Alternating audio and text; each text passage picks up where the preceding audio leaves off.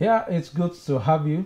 Happy New Month to everybody. And for those of us in Nigeria, happy Independence Day. Well, today is Nigeria's Independence Day. If you don't know, possibly you are watching from Cameroon, Zimbabwe, or somewhere else. Nigeria is celebrating its 58 years of independence today. We just here to just share some of the thoughts around about Nigeria and the hopes that are thereafter. I have with me in the studio as my co-presenter, my name is Korede Akitunde, and I also have to my right side, Charles. Welcome, so happy independence. And happy independence to Nigerians. All right. And I have Smart. Yeah. Thank you. Happy Independence Day to you too. All right. Thank you very much. We wish everyone happy independence. How is the mood today? I wouldn't know. Let me say what. I think coming on the way, I just noticed that there are a lot of preparations at the Eagle Square, and well, I wouldn't know if that is the mood of every Nigerian. You can be rest assured there are agitations, there are reactions everywhere from across Nigeria, from the happenings all around. But it's independence. And, well, let me say that I think the weekend was a bit occupied for me too. I was at a wedding on Saturday of one of the daughters of one of our boss here. Yeah. And, I think it was good. I saw you, sir. Yeah, I was there too. Basically talking about the independence. One question has been in my mind. Yeah. If indeed we have any reason to celebrate it. And the whole thing is yes and no. Yes, because we are alive. And despite all the struggle and all that has happened, Nigeria is still one. Still united, exactly. But then at the same time, there may not be reason to celebrate because are we celebrating poverty? I'm talking about the weekend, sir. It was a little bit busy for me, but something happened very, very good. Friday night around 10 o'clock, a member called me that the wife is in labor. Wow. So I rushed there, pray for them. On reaching the cathedral for the power night, he called me that she have delivered. Wow. So it's been awesome. And after that, that was when we moved to the wedding the following day. Wow. Came back for confirmation class and all that, and prepared for service. So it was full, so but wonderful. How was the service yesterday? Yeah. In fact, celebrating Nigeria? Yes, it was a cultural harvest. Oh. And then various tribes came together to perform, wearing their own costumes and all that. So it was colorful and wonderful. Yeah. So that was like marking Independence Day for us in the church. Yeah. All right. Well, I think we've all that. Charles, how was your weekend? Wow, my weekend Saturday pretty much occupied, and I think we had lots of activities coupled with the wedding you talked about. Yes, so I was there. Yeah. And then yesterday or throughout. But we thank God we're here today. Independence. Yeah. Yes, it's independence, and just now we'll look at the newspapers, and from there we'll continue from there. So let me just go and take a cup of tea while I allow you to continue with the newspaper review. Well, stay tuned because I know you will enjoy this program. It's Nigeria at 58, and we're going to be assessing all areas. So get a glass of cup, or let me say a cup of water, and get your family seated. Today will be loaded on ACNN, so I want you to trust that with us here. And so stay tuned, we'll be right back.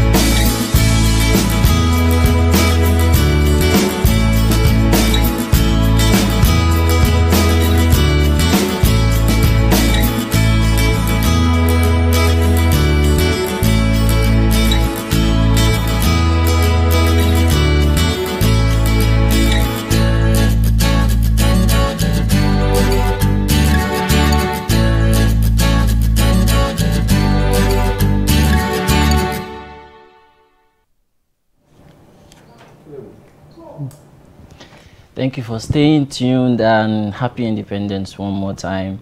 Now I want to look at what the papers have to say today, the first day of October, Independence Day in Nigeria. So, Canon Smart, sir. Yes, sir. Let's take a look at Nigerian Tribune first, then we go to others. Yes, sir. So, okay, quickly, on Nigerian Tribune front page, we have minimum wage. I think it's been a talk of the will I say town now, country for some days now. Okay, so he said Labour calls off warning strike to resume meeting with the FG on 4th of October. Yeah, I think it is important that the federal government should look at that seriously. Exactly. Because if the Constitution said it should be reviewed after 5 years, it's very, very important that they should look at it. Although, talking about the 18,000 now, people are not even, the governors are not even able to pay. Yes. So, but then, if there is, where there is will, there will be a way. So they should look at it and take it seriously. Yes, you know, I've been thinking, why has it been hard for the federal government to do something on this minimum wage? I think the call for a change has been on. There has been misplaced of priority. The cost of governance is so high. The other day I was driving at the airport road and one of the big men passed. Guess how many cars were in that convoy? Almost 20 for one person. I can imagine. And all those cars, once they get to filling station, they must be filled and all that. So it's unfortunate. So the high cost of governance is not necessary. Why can't a governor use just 3? One at the back, one in the front, and he's in the middle, and then make things easy. Exactly. So until we look at those areas to cut costs, it will be somehow difficult. Wow. Okay, let's go on. Lagos APC. Ambode, Tinubu, Sanwo-Olu in fiery exchanges. Yeah. Okay, let's take a look at the details. Sanwo-Olu not fit for Lagos. He was arrested in US for spending fake dollars. He was rehabilitated in Bagada General Hospital. Governor alleges. That's Ambode speaking now. Then governor's allegations inaccurate, shameless, untrue. That's Sanwo-Olu replying Ambode. Tinubu endorses Sanwo-Olu, says Ambode deviated from Lagos master plan. Wow. Yeah, I think talking about this very important headline, I think that Lagos is too exposed and wise to allow a certain individual to dictate to them who becomes their governor. Year in, year out, one person must anoint you before you become governor. I think that this thing that is happening is for a purpose, and I'm glad that it's happening, because very soon now, maybe it has come, there is an end to an era here. Exactly. Where people can now begin to choose their own person who becomes their governor, not some certain individual. Okay, we also have the House of Reps in Lagos. The House of Reps caucus endorses Sanwo-Olu. Councillors reaffirm support for Ambode. So we are seeing a divided house now. Exactly, the house is divided. So the primaries, eventually when it takes place, we will be able to know. As regards that, we got this morning that the primaries have been shifted. Shifted again. Yes. Anyway, let's move on. Another 5 killed in Plateau as violence spreads. 7 killed in Benue. So the killings are still on. The killings are still on. This is unfortunate if the primary responsibility of the government is to protect life and properties of the citizens. And then these things are happening every day. I don't know where we're going. You could see why I say we might not have reason to celebrate. In fact, I watched a clip of students running helter-skelter yesterday in the University of Jos because of this same crisis. So we are not there yet. Wow. Okay, coming to primaries now. Explosion in Port Harcourt as APC conducts parallel Guba primaries.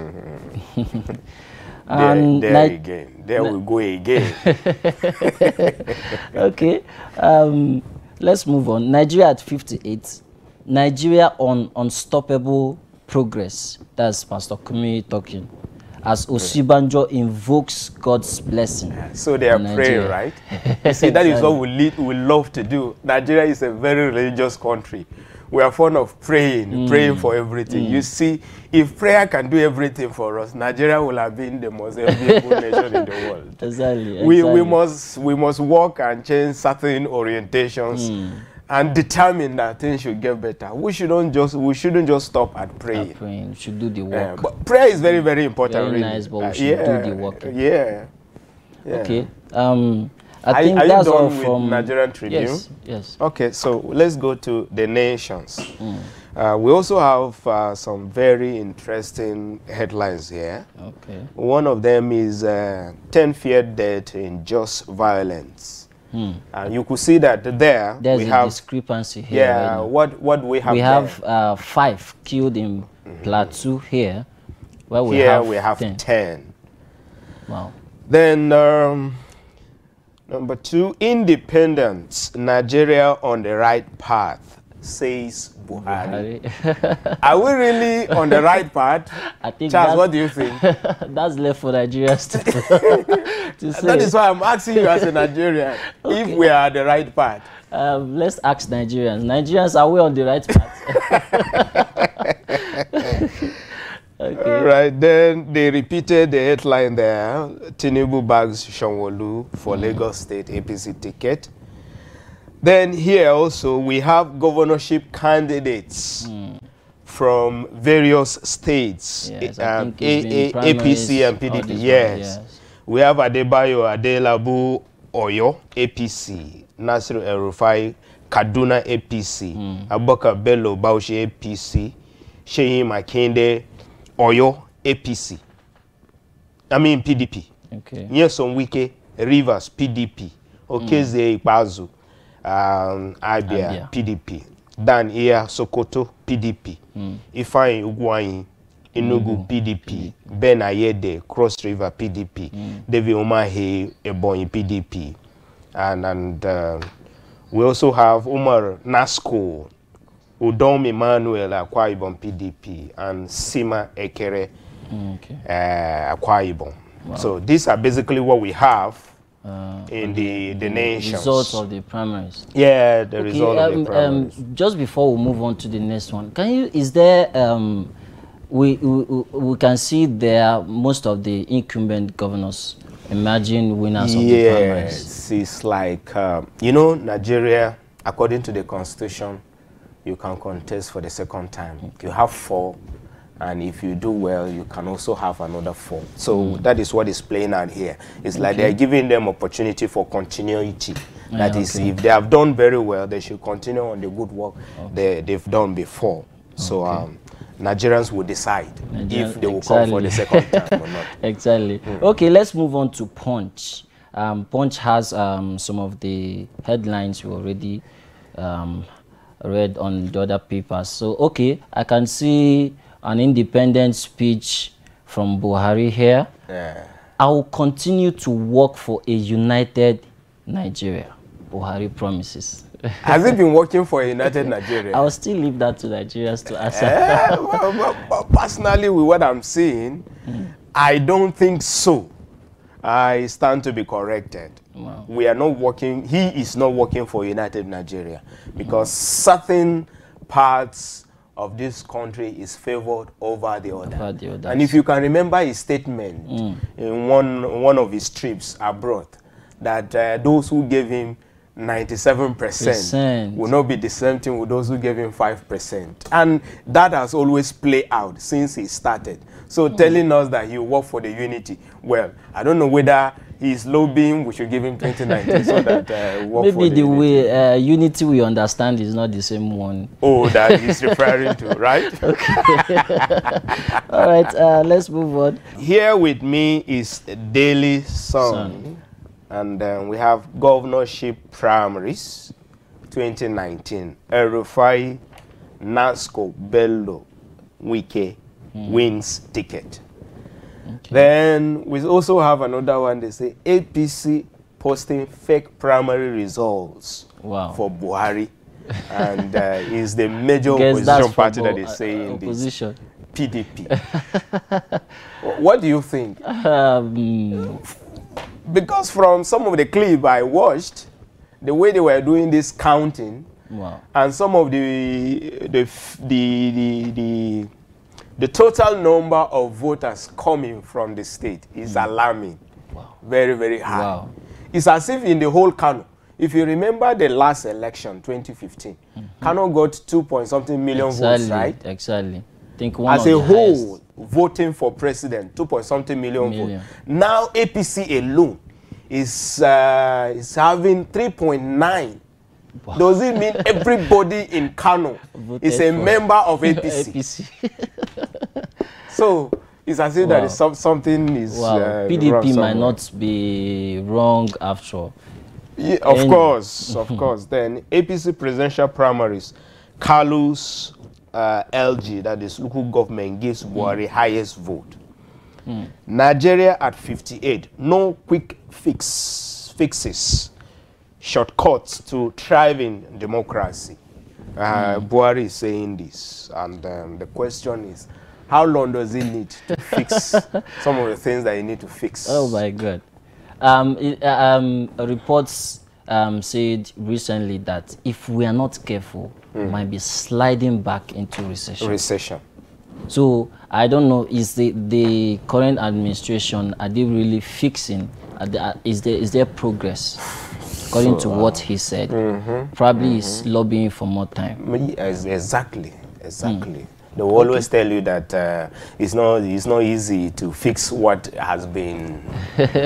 You understand that language? Exactly. It has spoiled over time, so we are coming to fix it. We've heard the blame games all over and all over. And Nigerians expected, they voted, and they expected, and they are still expecting results. Yes. Results. When they give you opportunity, they are not giving you opportunity to give excuses. They give you opportunity to come and correct the wrong that has been there, to make it right. Things that were wrong, make it right, and stop giving excuses. Okay, also in Vanguard here, Independence Day Interdenominational Church service had lots of people in attendance. We had the head of Civil Service of the Federation, Mrs. Winifred Oyoita, Chief Justice of Nigeria, Justice Walter Onogen, and his wife. Then we have former head of state, Governor Yakubu Gawon. We had Vice President Osibanjo and his wife. They were there. The secretary to the government of the Federation, Boss Mustafa, was also there.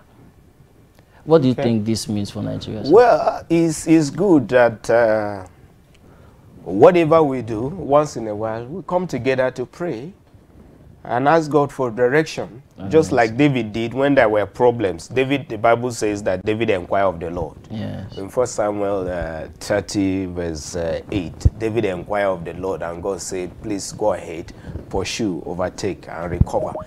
Okay, let's just run because of our time. 2019, Benue stands still for David Mark as Kwankwaso vows to end insurgency in his Independence Day message. Well, Unai Emery hails Iwobi. That's our own Iwobi there. Yeah, and it's good to hear that. Our own is being hailed. Exactly. So probably he's doing well there. Exactly. Yeah. Okay. Mourinho could be sacked this week. Wow. Wow. This season has not really been good for he's been having relationship problems with the players, and that is what you can get when there is a division in the house. The house will fall. So I won't be surprised if he's sacked, because you have to manage these people. You are not just the boss. You are like a father figure. These people are under you, so you manage them. Manage. You are a manager, so try to manage them and then don't begin to fight with players in public. And that is what you can get when players discover that our coach does not value us. Okay, Guardiola plots £200 million Mbappe swoop. Wow, wow, in January. 200 million pounds. Can we change that into naira? Okay. It's like my son will play football. Maybe I need to go play football myself. It's over for you. You are an old man now. All right. Women's World Cup. FIBA presidents thumbs up for the digress. They have really been doing well. Yeah, they have progressed very well. Yes, yes. That's good. Kudos to them. Okay. That's that on major newspaper headlines that we have here. Okay, moving on to the Independent, we want to play you a video of the history of Nigeria, spanning from the pre-colonial eras. So please stay tuned. Remember, we have a lot in stock for you.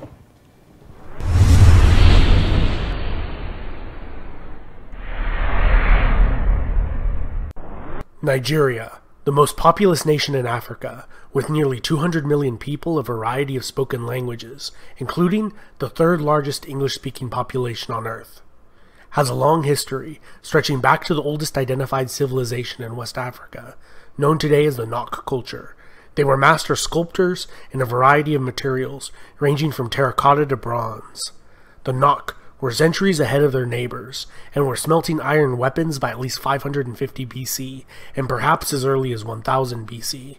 This enabled the Nok to hold influence over an area northeast of the Niger River, as large as modern-day France. Although little is known about the Nok, their trade routes exporting bronze and gold reached all the way to Western Europe. Unfortunately, since the 1970s, there has been a large amount of looting of Nok sites. In the 1990s, some crews employed over 1,000 diggers each day, with Nok sculpture showing up in Europe, the US, and Japan. The Nok disappeared as mysteriously as they arrived. However, their knowledge in sophisticated metallurgy and mining techniques would be passed down to successor civilizations. The powerful Yoruba city of Ife would perfect casting techniques, creating realistic portraits of their nobles and leaders that have survived till today. The sophisticated level of realism captured in metal, not seen since the classical world, would not be matched elsewhere until the Italian Renaissance. Ife was ruled by Oni, a line of divine kings said to be descended from a god.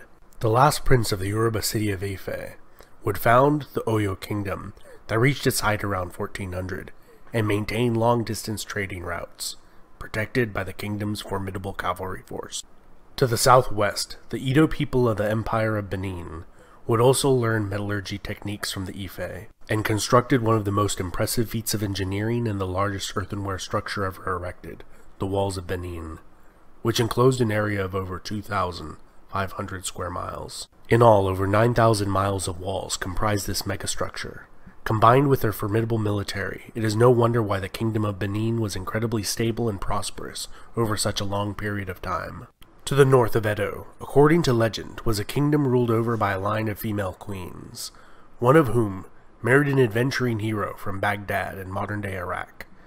Their sons would rule over a collection of powerful city-states. Over the centuries, Hausaland would unite for short periods of time. However, squabbling and intrigue was the norm. Throughout this period, they maintained amicable relations with the Mali Empire, their economic competitor to the northwest, where many Islamic clerics migrated from to join the courts of the Islamic urban elite of the Hausa kingdoms. The Igbo kingdom of Nri was ruled by a priest king, and expanded its territory through sending converts to spread their faith in surrounding cities and towns.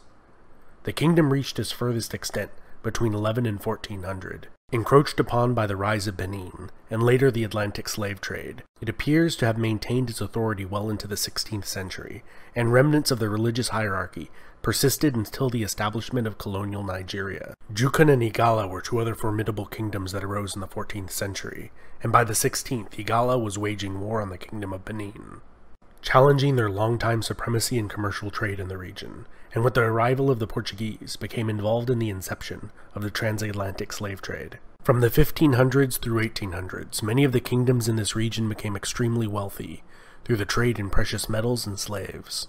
However, as the abolishment of the slave trade became widespread throughout the Western world, their fortunes began to stagnate.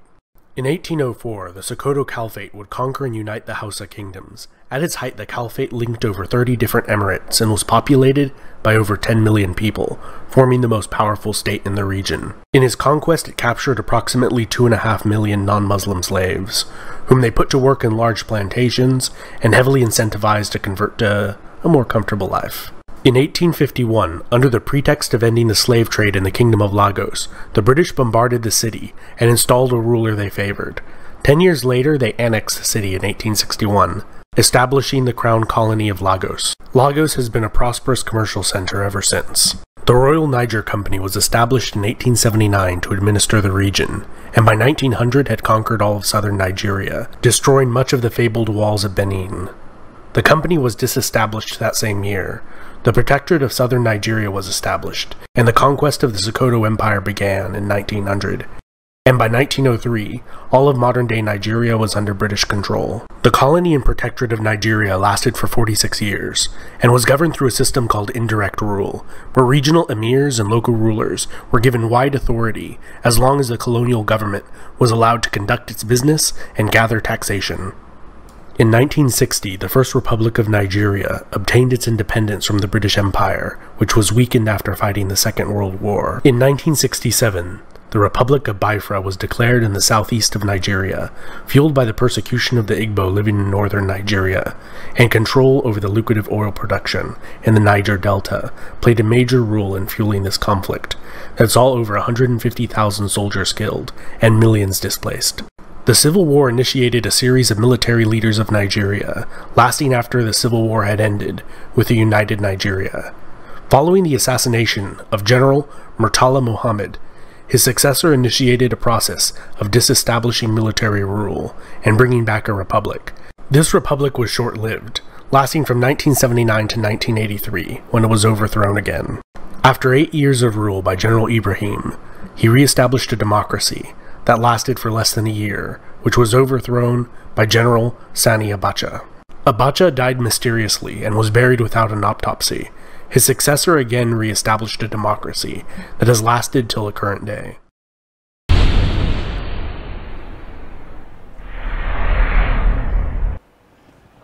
Alright, thank you for staying tuned. It's still the Independence Day special program on ACNN, and I have a guest in the studio. Possibly you've seen his face before. There is the regular analyst, Reverend Canon Benjamin Agbejume. Well done, sir. Thank you very much. Happy Independence. I wish you the same, and happy month of October. Happy New Month. Thank you very much. I still have in the studio Reverend Canon Smart. Daddy, Yeah. we are happy to have you. Thank you. Thank you. All right. For having me. I have online from South Africa. I have Dr. Samuel Olaliko. He's a public analyst, software developer, and a lecturer in South Africa. Dr. Sam, I hope you are still there with us. Yeah. Yes, I'm here with you. Thank you. Thank you for having me. We'll just take a look into some aspect of Nigeria, looking at how we have failed for 58 years, assessing Nigeria in terms of economy, security, education, health, and infrastructure. But I think before we just go ahead, let's look at some video clip from the primates and some residents of Abuja. That should now set us on the pace. So let's go ahead and watch this.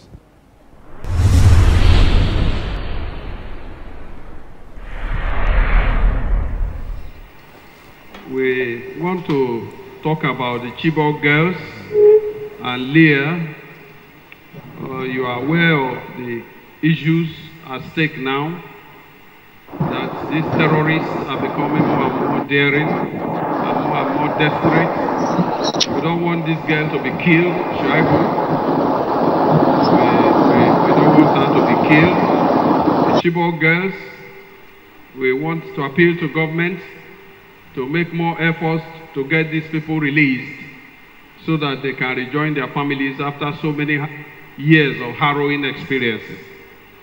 We plead with the government that no sacrifice is too much to get this girl released. Otherwise, it will become a black spot in our history. Minimum wage. The Standing Committee wishes to commend the federal government for their concern for workers, especially with the move to review the minimum wage. The government is hereby urged to quickly do the needful as promised to relieve the workers and reduce the poverty level in the land. General elections.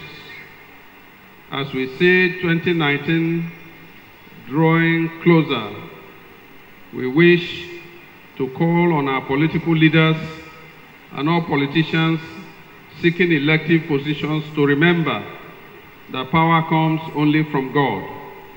In whatever we do, the peace of the nation must be preserved, because in a war situation, everybody will be affected. Nigerians are still yearning for the dividends of democracy as promised before. Therefore, new promises should be weighed against the background of available resources to ensure delivery. The Standing Committee wishes to urge INEC to work harder to make all the processes and eventual elections as smooth as possible, and to remain an unbiased umpire in this race to determine Nigeria's destiny. Whatever will disenfranchise any Nigerian should not come from INEC and should be avoided by all. We urge all eligible citizens to get ready to vote in the general elections. Your vote is your power, and your vote will count. We call on the armed forces and all other security agencies to conduct the affairs of the 2019 general elections with the future of Nigeria in mind. Finally, we call on our people not only to ensure that they vote, but to also strive for elective positions to be voted for. Not too young to run bill. The not too young to run bill was heralded with so much zest. We recognize the step as a good development at a time like this. However, as good as it may be, it is not going to solve any problems automatically. The Nigerian brand of politics has, over the years, not been on ideas and ideals.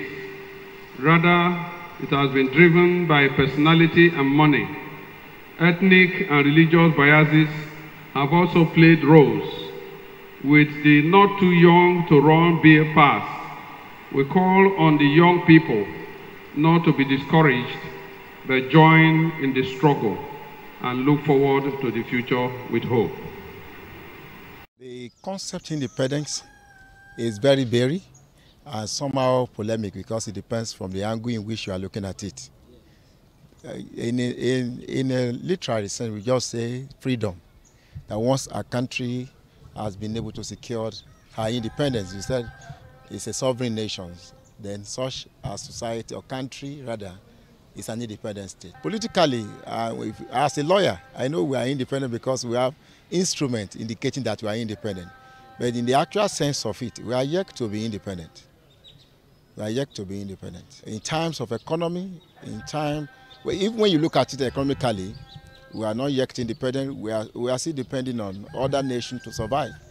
Even our economic policy must always be in tandem with the foreign policy of other nations. That shows we are yet to be independent on our own. Although the need be for foreign relations, but we depend solely on them. And once we see depend solely on another nation to survive, then the concept of independence will now be a subject of debate, whether actually we have that independence or not. The first thing we have to first of all realize that we have a problem with our nation. and they need B to restructure the system, so where everybody will be happy. And until that one is achieved, we may practically find it very difficult to uphold the concept of our independence. Because independence is not just what we just wake up in the morning and said we are independent. Then we need to ask ourselves how independent we are in economy. Then we need to restructure the nation politically, economically, and in terms of our education. Our education have to be looked into as well. Let me give you an example. Most of our laws that we still have today, they were laws given to us by our colonial masters. If you are still using law of olden days, how do we expect something better of? Let me give you an example. We have changed Nigerian police uniform nearly almost 5 times. But despite the fact, we are yet to amend the law that creates the institutions. If the law is actually enacted in 1943, and we are yet to amend it up to this very moment, then how sure are we when we say we are independent? So we still rely heavily on what they gave to us. That is my own perception, sir. The sovereignty of Nigeria is not in doubt, as per Nigeria is independent of its sovereignty. You can tell Nigerians that, oh, as far as Nigeria is concerned, we are independent of other nations. In principle, yes, we are independent. And you can, in terms of governance, we are also independent. But if you use the word whether we are independent indeed, I will say no. Because we still depend on so many other persons, so many other countries in reaching some decisions that we want to take. And so when you come to governance, we seem to be influenced by what happened in other countries to take decision on what concerns us here. When you talk about economics, the economy of Nigeria, we are not independent because we are still depending on other nations for our daily supplies. We cannot manufacture car of our own. We cannot manufacture even simplest thing that you can think that as a country we can manufacture, we can get. We are just consumers. We are not producers. So to that extent, I will say that in that area, Nigeria is not independent at all. Nigeria is not where it ought to be at 58. Someone of 58 years is already approaching retirement if it were to be in the public service. And so if at 58 we are still where we are today, then we are not really ready to grow. So at 58, one should be thinking that, oh, even though we are not somewhere where we ought to be, we should have a road map, something that will show us, okay, we have a direction. This is where we are going.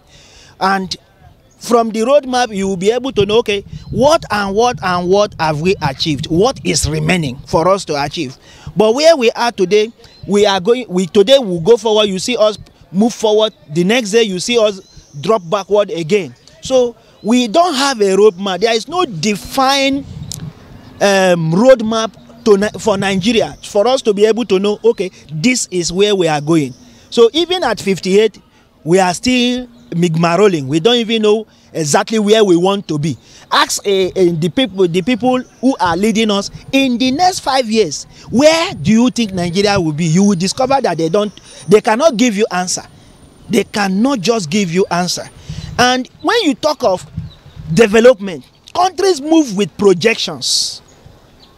Countries move with projections. They should be able to know, okay, by the next 5 years, these are the number of students who will enter university. These are the number of students who will graduate. This is the number of available jobs that we are going to create by so number of years. So that projection is what will help a country to grow. But as we have today, we don't just understand data, information we don't have. We don't just know where we are really going. So I think I need to call on those who are leading us. Define exactly where you think Nigeria should be.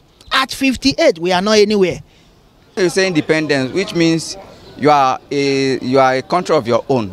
You don't depend on any other countries for support or any other thing. With what is happening in this country, I don't think we've attained the status that we can be said to become an independent country. Yeah, let's start from the economy. Nigeria is now the poorest country in the world, where you have the highest number of poor people. If you take countries like Afghanistan that have been ravaged by war, the world indices has never prescribed them to become one of the most the poorest country in the world. So for Nigeria to be termed as a country that has the largest number of poor people, so I don't think Nigeria is there yet. You talk about the politics. Look at the just concluded election in Osun State. The international community have confirmed that that was a charade. But you see the Nigerian government, they are celebrating it. Even the president, to the extent of congratulating the winner. Everybody knows that that was not really an election. And you say we're an independent country. What do you have to show for it? Nothing. Well, two things. Yes, it was celebrating. One, that we are all alive to see today. 58 years is not a joke.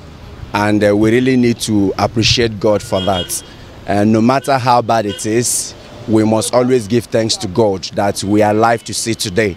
And I believe that whatever thing it is, it's worth celebrating. We have to thank God for it, notwithstanding. In the true sense of it, we are not independent. And many things ought to be done in order for us to be independent. And this is where our leaders comes in. They have to find, first of all, develop ideas. What would they do to make Nigeria move forward? And until when they will get that, that is only when we can say that, yes, indeed, we are independent. Unemployment is something that we cannot overemphasize. It's everywhere, especially in Nigeria. You will see a graduate coming out, there is no job. The issue of privatization of jobs, people giving jobs to the people they know. That is corruption. And that is not the essence of politics. The essence of politics is to come and govern people well, create job opportunities, and see that things are good within Nigerians so that citizens can live well. But the case is the reverse in Nigeria.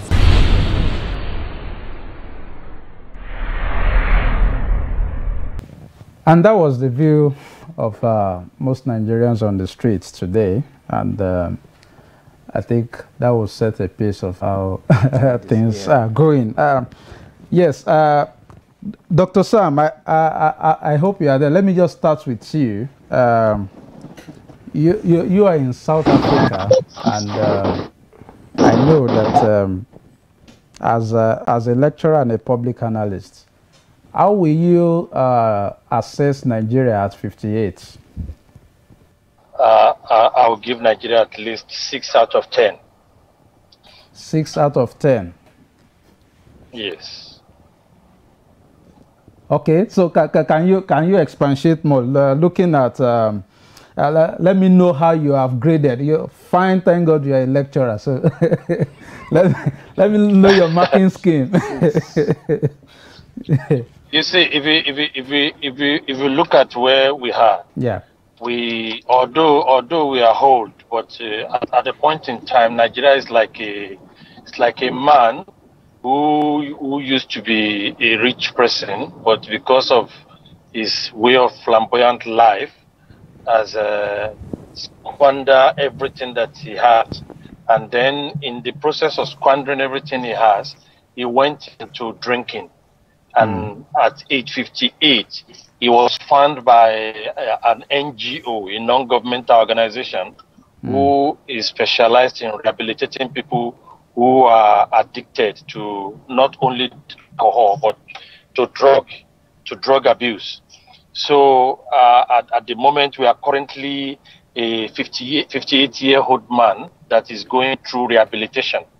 And so the stage at which that 58-year-old man is now is that he is picking up all the things that has crumbled for him, all the pieces that he has lost, and is gathering them together. And we will all know that will obviously take time to rebuild.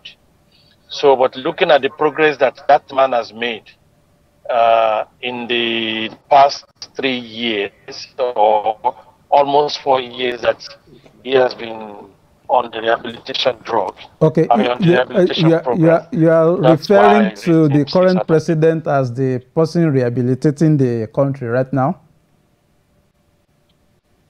Exactly. Okay. Okay. Now, let me take you on this.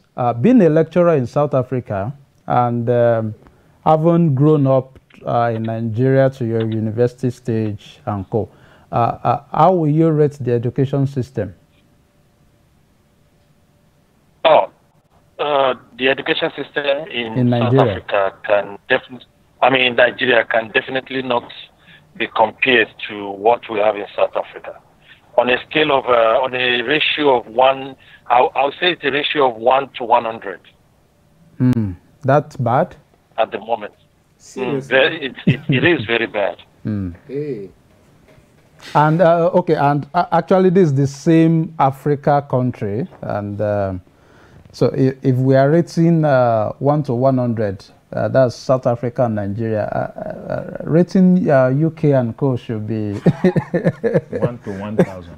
It should be 1 to 1,000. Okay, Dr. Sam, let me just let me take my guest here in the studio. So, Reverend Gano, look at the key areas of governance since the independence till now. What will you say you are seeing? Seriously, if I have my way to advise the president, this year, October 1st, calls for sober reflection. Nigeria is supposed to be mourning. Nigeria not jubilating. Nigeria is supposed to be mourning and weeping, because as a man at 58, when you are supposed to be looking after your grandchildren, but rather you are still a child, a baby, being fed. Fundamentally, it means something is what is wrong. Because if you look at every segment of our national life, you will discover that it's on the downward trend. Is it education? Is it infrastructure? Is it even the corruption, the fight against corruption the president is celebrating? Look at the electoral processes in the country. Look at job creation. Look at economy. In which area of our national life? Look at security. Is the president happy that is celebrating the death of those that were massacred in Benue? Is the president celebrating those who were murdered in cold blood in Kaduna? Is the president celebrating those, even currently as we are talking, people are still being killed in Jos? What a failure. Nigeria should be weeping. Today is supposed to be a black day for Nigeria, not a day of celebration. We have nothing to show. To me, I am seriously not happy with the president. And even the last person that commented and celebrating the president, giving the president 6/10. My brother, thank God is in South Africa telling us that comparing the education standard in Nigeria and that of South Africa is 1 to 100. Now, if you say 1 to 100, does that mean that Nigeria, because when you say 1 to 100, it's a vote of no confidence. But you said the current president is rehabilitating. Is the current president not part of those who plundered this country? Okay. No, let's. Okay, no. Reverend Smart. Let me take you on the now. Let's look at the issue of security. Thank God you read some parts of the newspaper where people are being killed and being killed. Should Nigeria still be passing through some of this? Now, a lot of people have said terrorism and some of these things is a global thing. So, but do you think the country has done well in terms of security? Not just even assessing this present government, but over 58 years. Over the years. Yes. Let me start by saying that by every standard, Nigeria is a blessed nation. Okay. And we have all the resources to be the most enviable country in the world. But we are unenviable. No country in the world we envy Nigeria and want to be like Nigeria. Nothing to learn from us. I'm talking about the security. It has gone bad more than how it used to be. We were safer before than now. Because right now, even police stations are being attacked. Police are being killed. Soldiers, armies in Wolf or in the northeast, armies themselves are not safe. And that is why they are even committing mutiny. They will send you to go, you will say, I will not go. You want me to go and be killed? Now, if security agencies are not saved, my brother, me and you, you know how it will be. As at yesterday, day before yesterday, and today, people are being killed in Benue and Plateau State. About 14 died in Benue.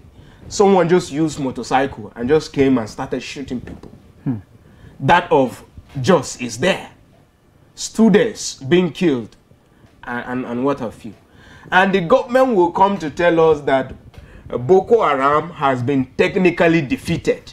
We did not vote for government to technically defeat anything.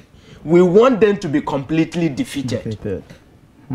Okay, Dr. Sam, if you are still there, I know that you were in Nigeria few weeks ago. Now let's go to the issue of infrastructure.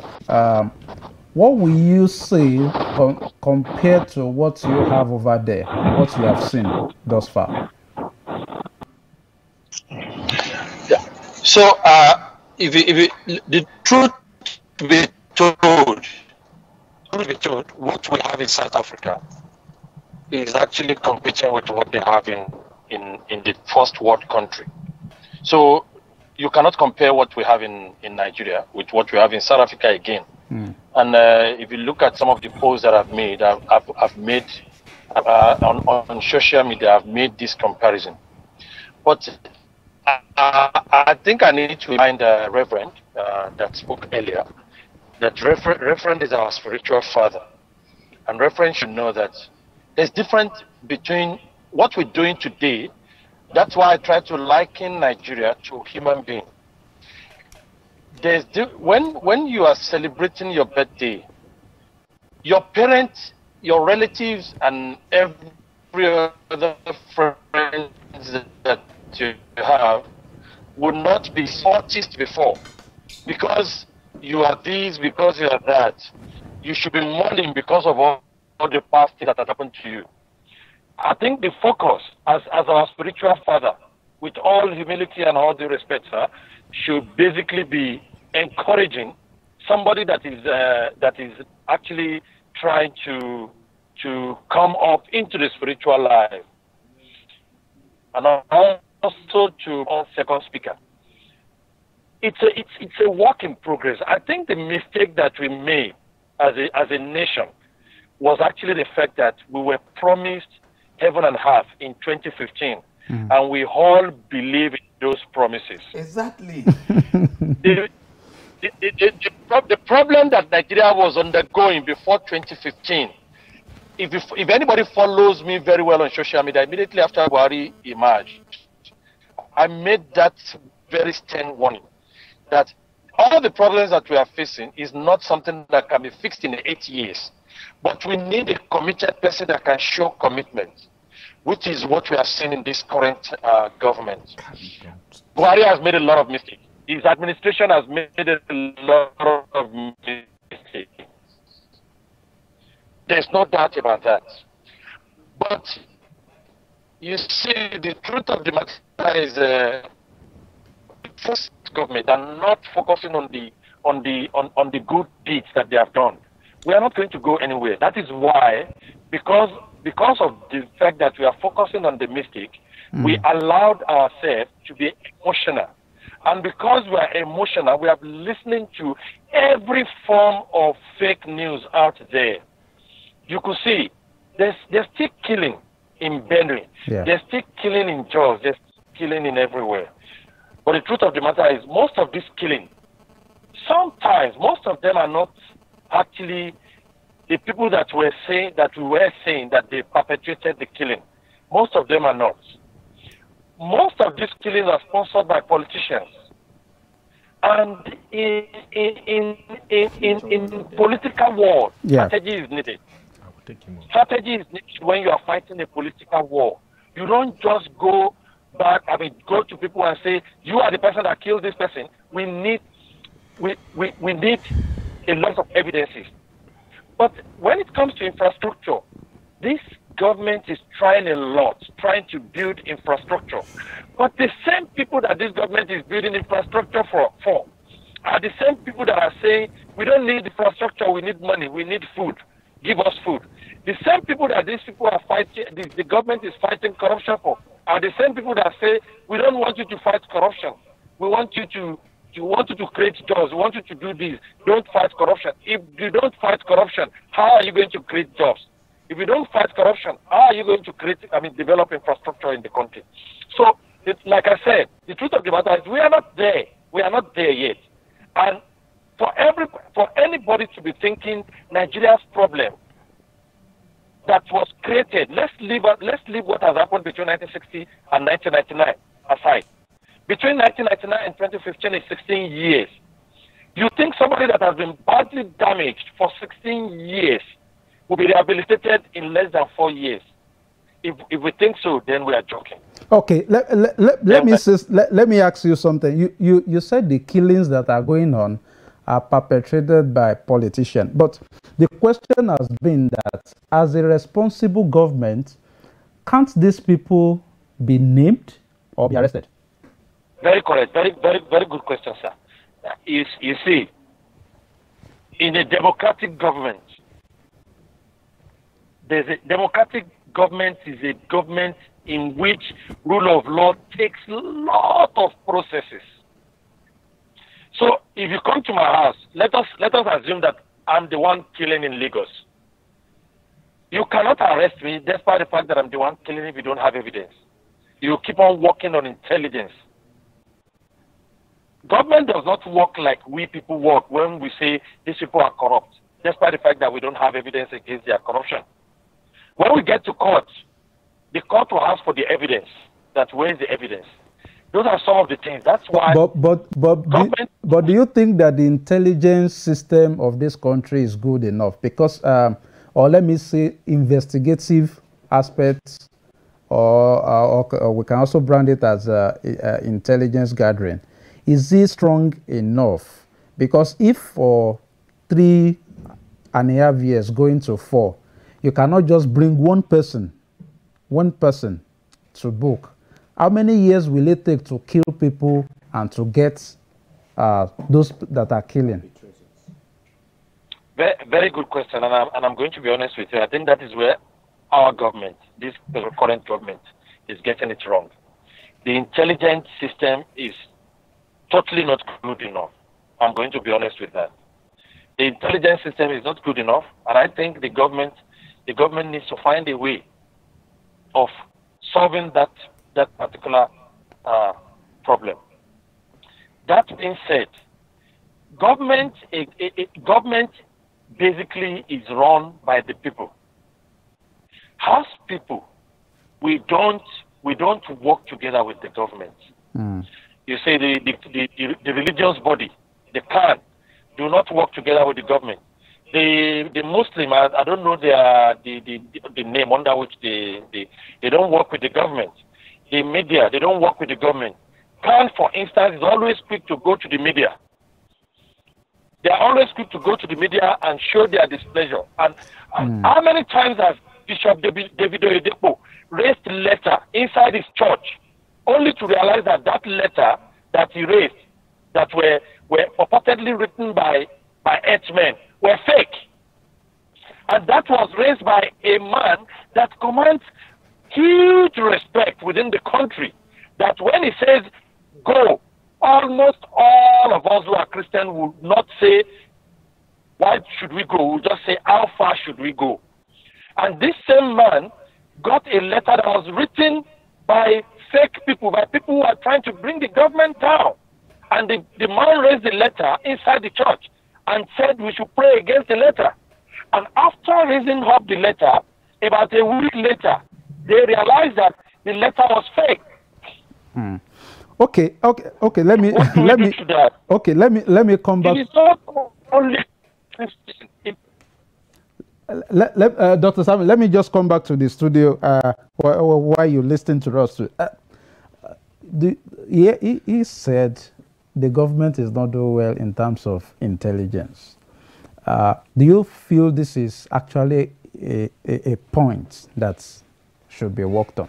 Well, obviously, I listened to my brother from South Africa, and I like dwelling on specifics.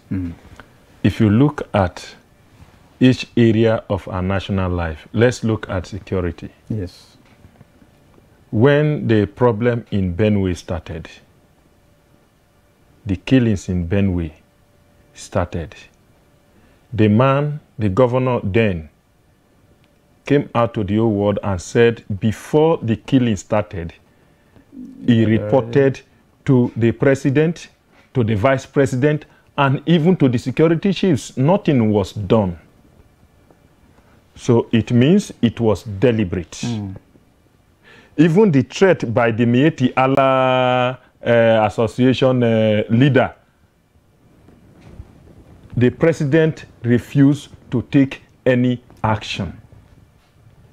Then if you look at even when the killings were perpetrated in Benue, and the Inspector General of Police was asked to go there, directed by the president to go there, the president came out to say that yes, the Inspector General of Police that he thought was in Benue did not go to Benue. What action did he take? The Inspector General of Police is still the Inspector General of Police till today. Now, let's look at other areas of security. You look at that of Kaduna, Southern Kaduna, and all those areas that the killings are taking place. What action has been taken? What effort has this president taken? Now, this my brother from South Africa. Thank God he's a lecturer. As a lecturer in South Africa, under what condition and environment do you lecture your students? Now we have a president and a government that we go to school and feed children that are sitting on the floor. Doesn't make sense. On a very terrible and bad environment. With open roof. Look at our universities. Hardly you can see a foreigner in any of our all our universities have been localized. Go to Ahmadu Bello University. 99% of students here are Hausas. Look at Ife. Look at Ibadan. 99% of students you will see there are Yorubas.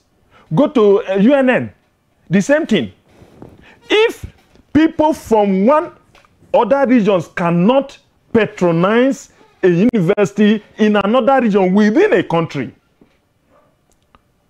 do you say that there is unity in that country? Do you say Nigeria is one? You cannot even talk of seeing students from our neighboring countries patronizing our universities. Not to talk of even foreign lecturers. Now, the only areas you can see foreign lecturers, then you will talk of private universities. Yes. But government-owned universities, you cannot see any. So I want to ask that, my brother, because let's be realistic. And now let's look at the economy and even the fight against corruption that is talking about that the president is doing well. Now, if you look at fight, if you look at the fight against corruption, where is Mena? Some years ago or some months ago, Ibe Kashuku raised the alarm of contract awarded secretly running into billions by the group managing director of NNPC. Where is the case today?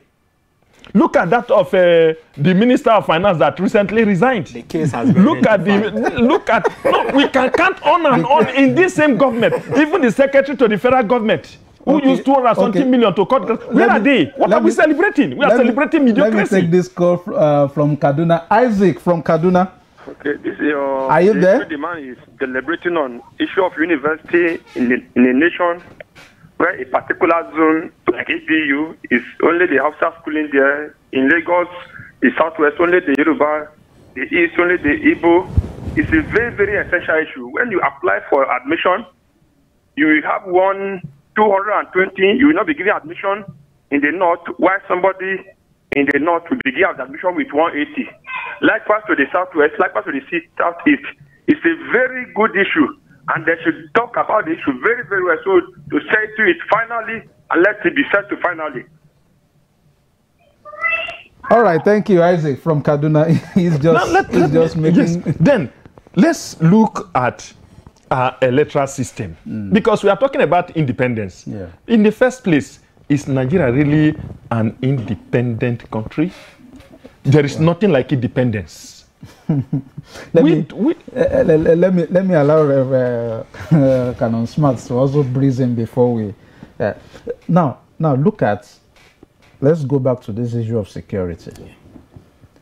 A lot of people have accused this government of nepotism.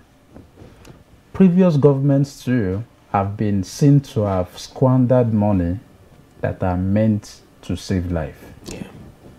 Is there a problem in the security system? There is a problem in the security system.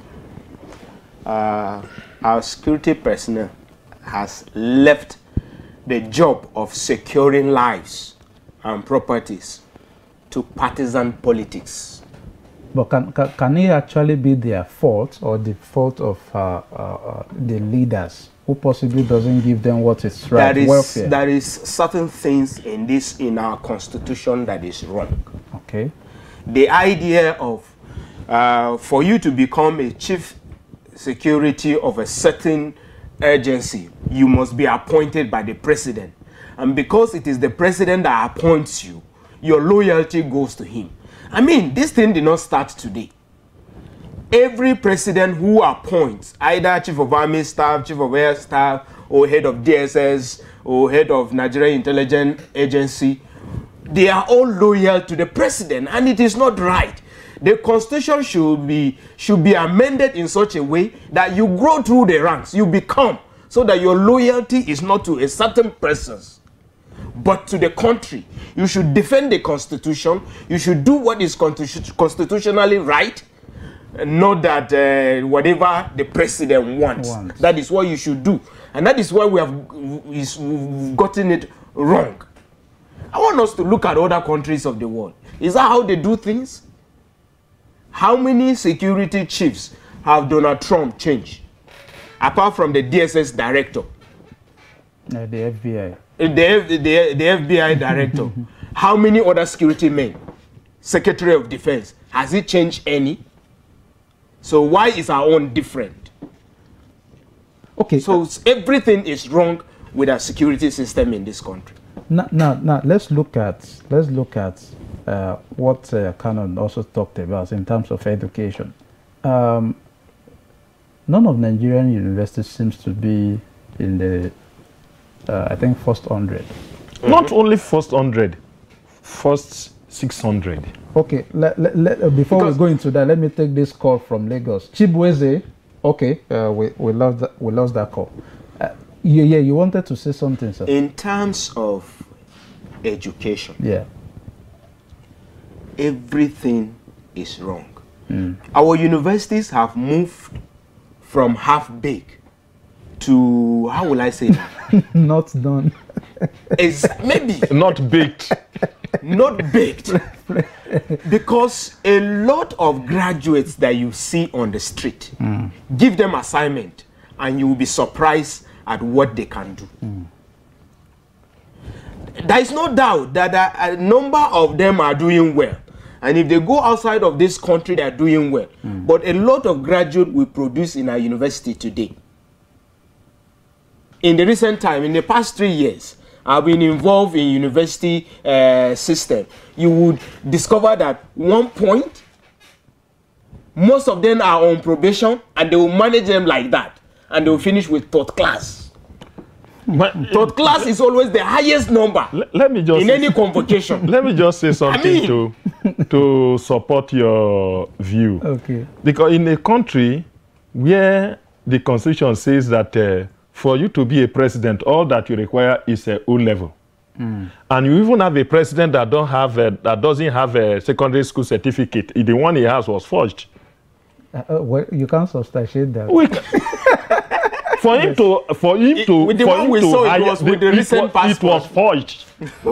to hire 14 senior advocates to defend secondary school certificate. It's something is fishy. Okay, now, okay, Victor from Kaduna. Are you there? The issue of the security in Nigeria. Okay. The area of the security chiefs. If you measure from Chief of Air Staff, Chief of Army Staff, IG of Police, the immigration, almost all the Chief of the Air Staff are from the north. Why? It's only Fire Service and the Chief of Navy are from the other zone. The remaining Chief of the Ministry of the Security are from the north, which is very, very wrong, and Nigeria should look into it, because this is the first time this type of thing is happening in Nigeria. Out of almost 12 Chief of Security, the remaining 2, Fire Service and the Navy staff, Navy Chief, is from the north, and the remaining is from the north, which is wrong. They should look into it. Now, Mr. Victor, let me just ask you, do you think Nigeria has any reason to celebrate? Hello, sir. Do you think Nigeria has a reason to celebrate 58 years? I'm not hearing you. Oh, all right. You can't hear us. I'm talking about this education. Yeah. I'm trying to look at the budget.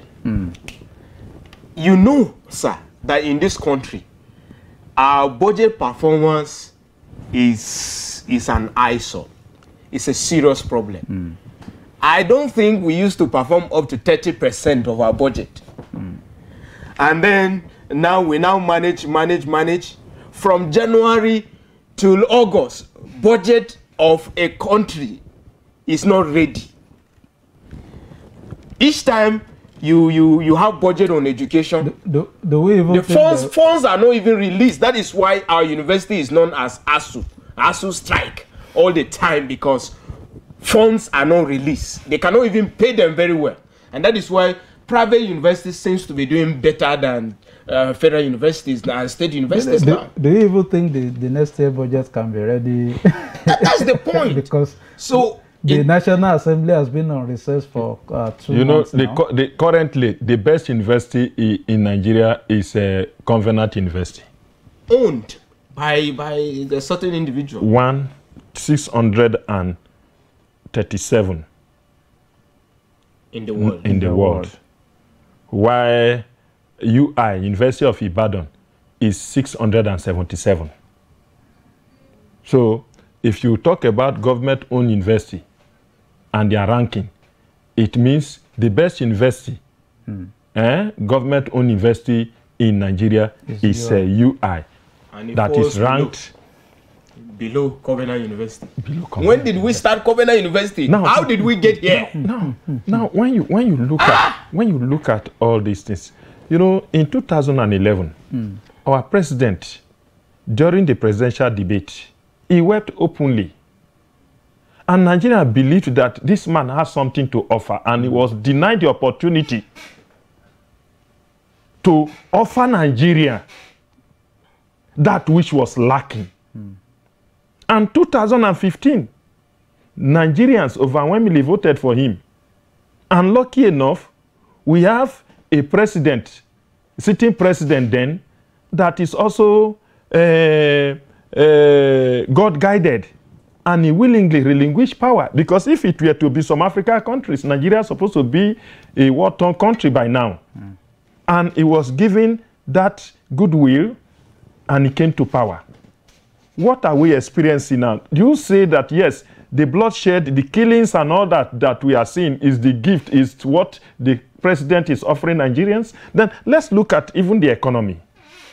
Nigeria just came out of recession. Are you sure Nigeria is out of recession? No? We are still in recession because a country that cannot pay 18,000 naira, because the president is saying that governors cannot pay 18,000 naira, and these same governors, they have, some of them have more than 2,000 aides. These same governors, their security vote it runs into billions. And they cannot pay 18,000 naira. Just some days ago, news filtered in the social media, not only in the social media, that the president's wife's aide was arrested for 2.something billion, 2.5 billion. And we are talking about 2.5 billion for a president who cannot afford 45 million naira presidential ticket form. Now, who are we deceiving? Who are we deceiving? Okay. Sir, sorry, sir. Yes, talking about this minimum wage. I'm so sorry to interrupt. All talking right, about this minimum wage.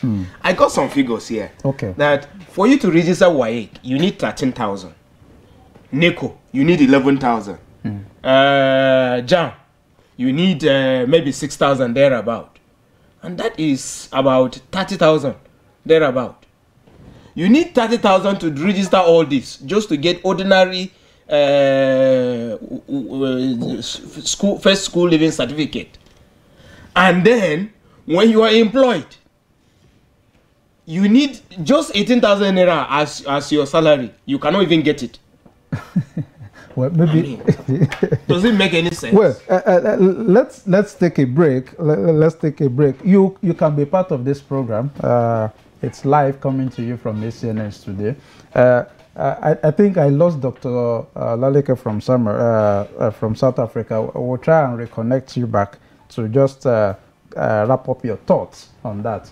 Stay tuned while we just watch this clip by the Vice President and Bishop Puka.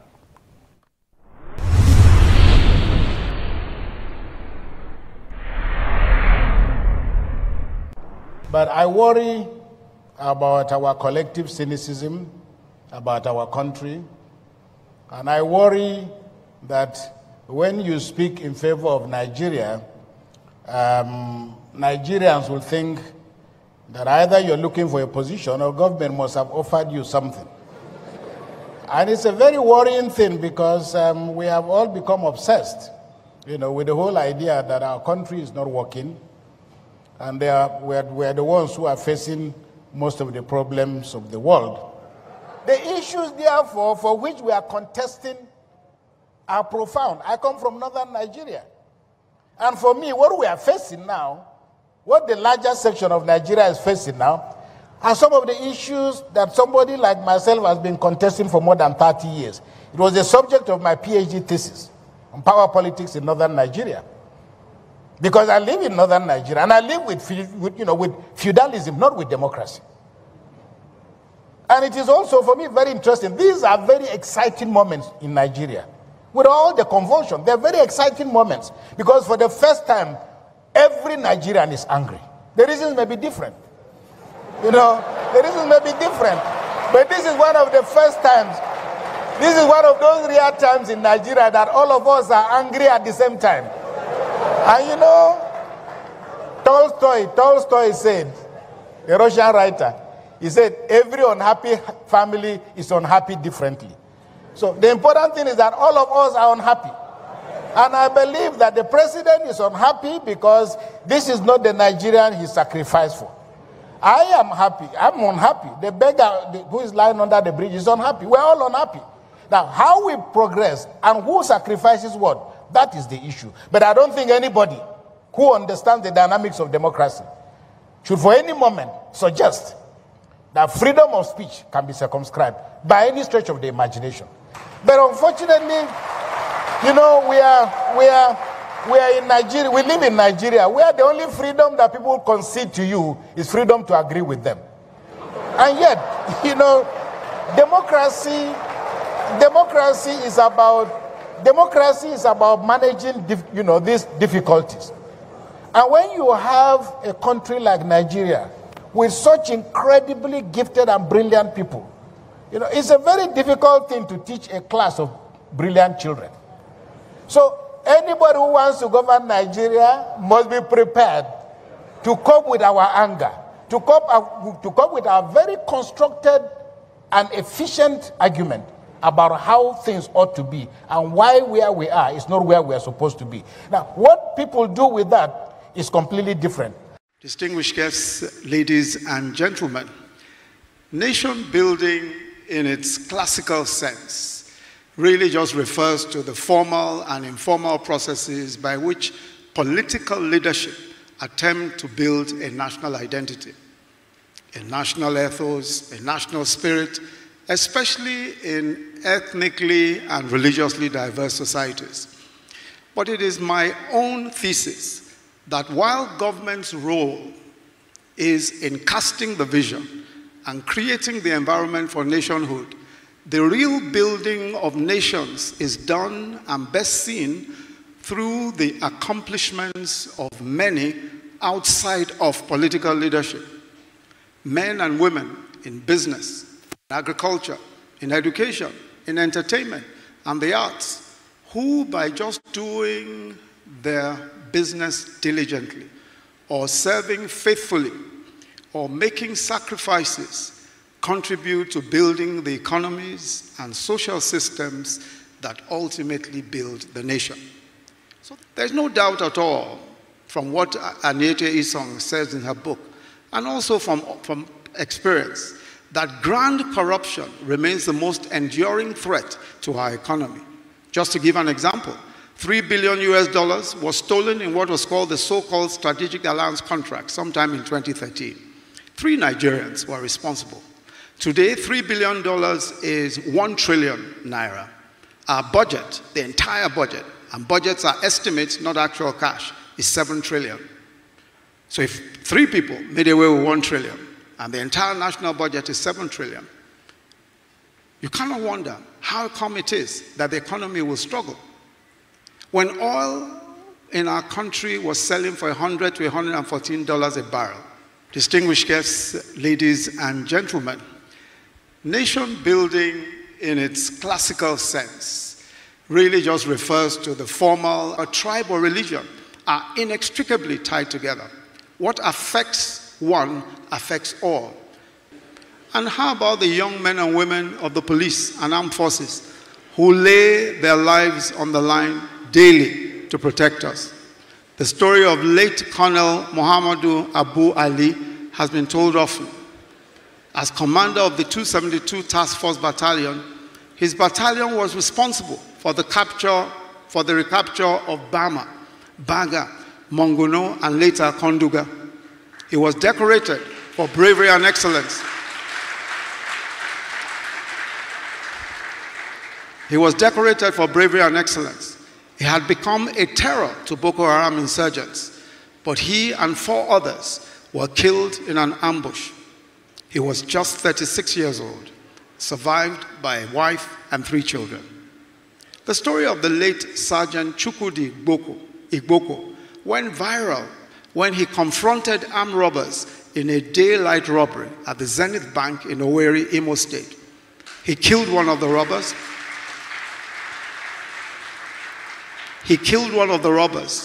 But the robbery was foiled, but he and another officer, Sergeant Sunday Agbo, died of the gunshot injuries that they sustained during the attack. Both of them left wives and children. It is to these men and women who fight to defend our nation from terrorism and crime that we owe the preservation of our nationhood. Some of them do not die, they just lose their limbs, they lose their sight, they lose their hearing. The widows and widowers and children of these brave men and women bear the pain and anguish of loss by themselves for many years.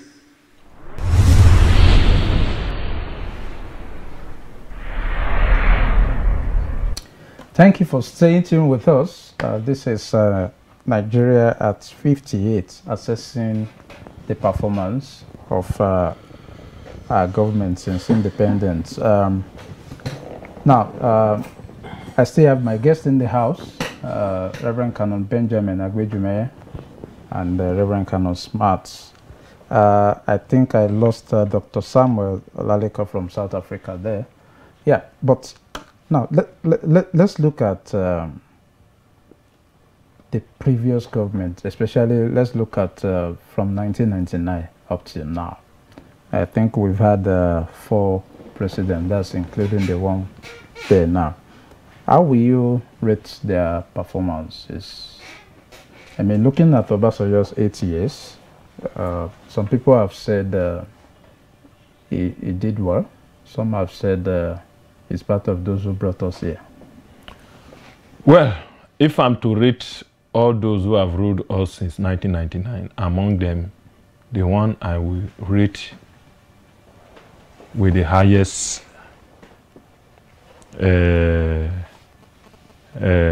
percentage is Olusegun Obasanjo. Because during the time of Olusegun Obasanjo, the debt profile of Nigeria was very, very high as a result of military rule. And during his rule, the debts were paid. We opened up the telecom industry by creating jobs for Nigerians. And not only the telecom industry, even the medium scale businesses were given that support. And you see, because if really you want to affect the lives of your citizens, those women who are selling akara and others must be given you must create a good environment for their businesses to strive. But though it also have its own areas of failures, but Obasanjo tried. In area of creating job, in area of security, he tried. He tried his best. Only that he could not do much in the Niger Delta area, which Yar'Adua built on by declaring amnesty for the Niger Delta that brought peace to the Niger Delta area. Yeah. But when you look... As a matter of fact, some people have even rated him as one of the presidents with good hearts. Yar'Adua. Yes, Yar'Adua tried his best, but I see rate Obasanjo above Yar'Adua. Why? Because number one, if you want to maintain peace, they said an idle mind is the devil's workshop. You cannot talk of peace. You cannot talk of fighting insecurity when people are jobless. If a man has something doing, he can provide for his family. He will not think of other negative means of making money, because he will feel that, yes, I have a genuine means. I have a job doing to cater for my family. But in a situation whereby a man has a family of maybe 6 or 7 and has nothing doing, he cannot provide for his family, then he will take up arms or look for other alternative to provide for his family. And that is what is really causing insecurity in our country. Then if you look at other areas, yes, we may say that, yes, this president, current president, is trying, but I don't really see any tangible effort.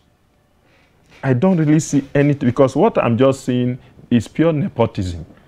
No job creation, insecurity, economy. We have a caller, Joseph from Bauchi. Can you hear me? Yeah. Joseph, speak on. Hello? Mr. Hello? Joseph, go ahead. Okay. I see no reason why Nigeria should celebrate the years independence anniversary. Due to what is going on in the country is very, very wrong. Okay. I think you've made your point. It's saying there's no reason why Nigeria should celebrate. So Nigeria is even more divided now.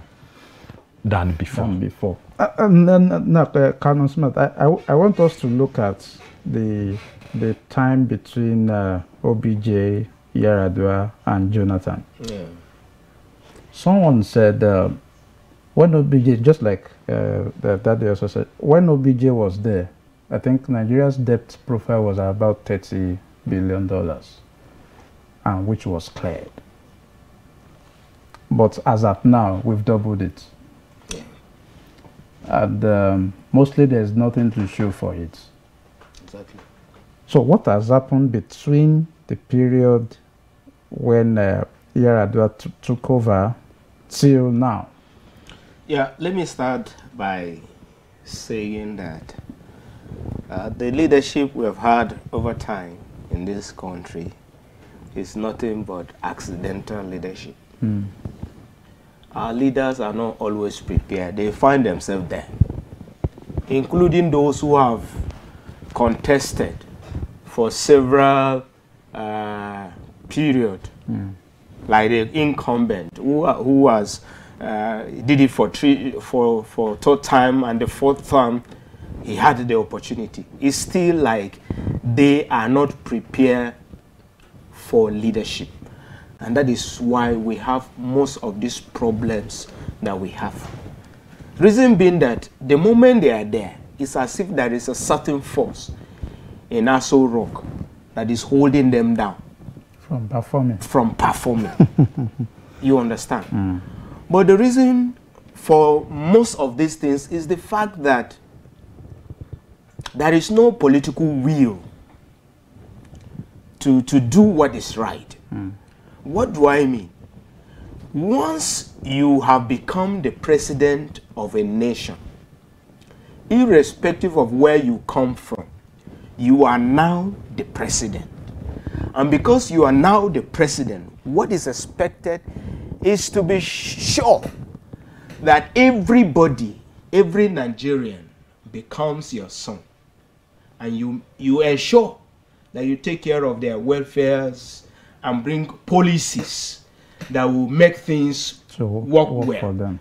Systems that can work, create enabling environment and everything. But you see, from the current administration, his body language alone make a lot of investors to leave this country. Now let's go back to the OBJ. He took over from the military, and there were a lot of problems that he inherited. But God used him, and he was able to clear some of those debts, not without the help of technocrats that he brought on. They were the one that helped him. But later at some point, you know, he started having problems with some of those technocrats. Like Ngozi had to practically leave the place because the economic blueprint of the country that was written was not followed. So certain things started going bad. But all the same, we will say that during his time, a lot of achievement was, we were able to achieve a lot. Teachers were able to start riding motorcycle during his time.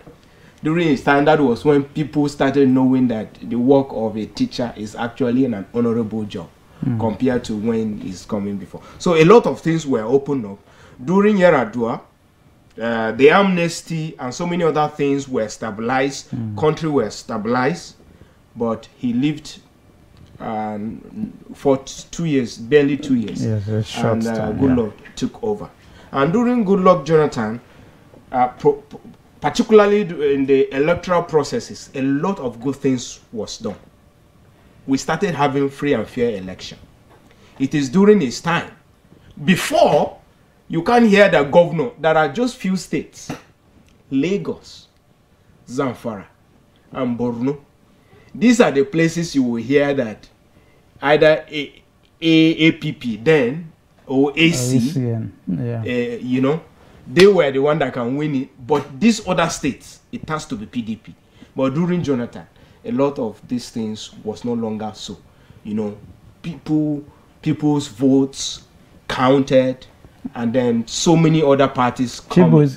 Okay, let's pick this call from Lagos. Chibueze, are you there? I'm talking about the security event. In Nigeria, there's nothing like security, and there is no need of security measure, because when you look at the security, you understand that the people involved, the chief security, are from the northern side, and what they are doing is their own favor. If you come out to the in the name of the university, you will find out that there are people admission more than that tribe. But it's not fair. It's not fair. It's not what we see in Nigeria today.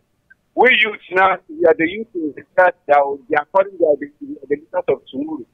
But when you look at it, the youth are suffering more than them. So it's not supposed to be like that. When we ask for admission of our choice, so but there's nothing like that. Rather, they will be driving. So I look at it in another perspective. Let's look at, has there been continuity in government? Because I think that's one of the major areas we need to look into going forward. Now, are there continuity in government? One of the challenges we see now is when the government does something, another one abandons it and brings up its own. So it makes a lot of things not to go well. So do you think there has been continuity between this successive democracy looking at 1999 up to now? It will be 20 years next year. Wow. No, there's nothing like continuity in Nigeria.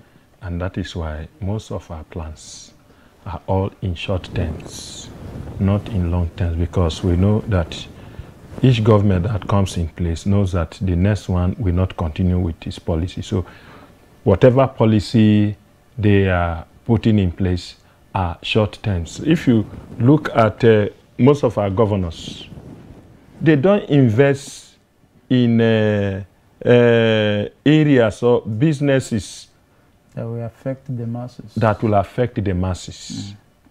They will only put money in areas of economic areas that can only last within the time limit when they will stay in office. And that is why Nigeria is not progressing. Take, for example, Ajaokuta Steel Company. The Ajaokuta Steel Company has been there. That is a company that will provide millions of jobs. And it will have chain effect on the economy. It was started, it's not during Shagari's period. 1979. And a lot of money. How much? The money that the Paris Club refund that was returned some months ago that the vice president is going about distributing, if they put that money into Ajaokuta Steel Company, it will do Nigeria more favor, because it will provide job opportunity for Atimin youth. It will provide businesses for those women. They are distributing 5,000 because election is here and they know that they have failed and they have not performed. So it's quick fix. Where will this one take us to? Basanjo came in, he did his quick fix. Yaradua came in. Unfortunately, he did not see the end of his tenure. Jonathan came in, he was advised on quick fix. Now, the man who wept. And a lot of stealing under him. Yes, the man who wept. Who wept during a presidential debate, making Nigerians to feel that he has a lot to offer, was given the platform and the opportunity and the goodwill. What do we get in return? Instead of even, if you cannot provide and add value to what you have, it's also good you maintain the status quo. But today, more than 10 million has lost their jobs within 3 years. So instead of even creating jobs, people are losing their jobs. The bag of rice that they used to buy for 7,000 naira is now 17,000 naira. A liter of fuel that we used to buy for 87 naira is now 155 naira. Power that we used to pay very less is now it has been increased astronomically. Now, with my brother, and the power is not even there. The power is not even there. Now, and we are celebrating. Let's just take it. And we say we are today. If you see our government running to China for loans, and China are ready to give Nigeria this loan according to their own terms, and we say we are celebrating independence when we cannot do anything for ourselves, we cannot do anything on our own without relying on them. Is that independence? Is that sovereignty? Well, let's take it home as we round up this section before we move into another section. Yeah. Looking forward, what do you think Nigeria should be looking up to? Thank God there's another election year coming up. Which kind of leadership should we be looking to? Well, before I get to which kind of leadership we should be looking at, I think that Nigeria as a nation needs a blueprint or a plan, both short and long-term plan. For example, United Arab Emirates, when they discovered their oil, they knew already when the oil will finish. And they look inward. How are we going to sustain ourselves after oil? And they went into tourism. And they were able to build skyscrapers that attract people all over the world. Everybody with a small money will go to Dubai for holiday and what have you. And that nation is being sustained. I think as a country, we should also look inward. We will have to look at life after oil. What happens? Countries are already creating electric cars, solar cars, fossil fuels and coal. so that we will no longer need fuel. Countries of the world may no longer need fuel in the long run, meaning that fuel prices will crash. What is our plan? Now, since we have the geographical location, virtually there is no place in this country that you can plant something that will not germinate. Even on your roof, if you leave it for some time, you put something, it will spring up. This is how blessed we are in this nation. I think we should look at the agriculture and find a way of doing a long-term plan that will sustain this nation. That is one aspect. Then the second aspect is the area of leadership. We need someone that the moment he becomes the president, he must see every Nigerian as his own, irrespective of the region you comes from. Or the tribe. Because, yes, and the tribe. Nigeria was amalgamated in 1914 for the ease of administration and what have you. So we were brought together. We will not say that it was Lugard or the British government that did that. This is a divine arrangement. God so did it that we will come together. So whoever that becomes president, tribalism should not be an option.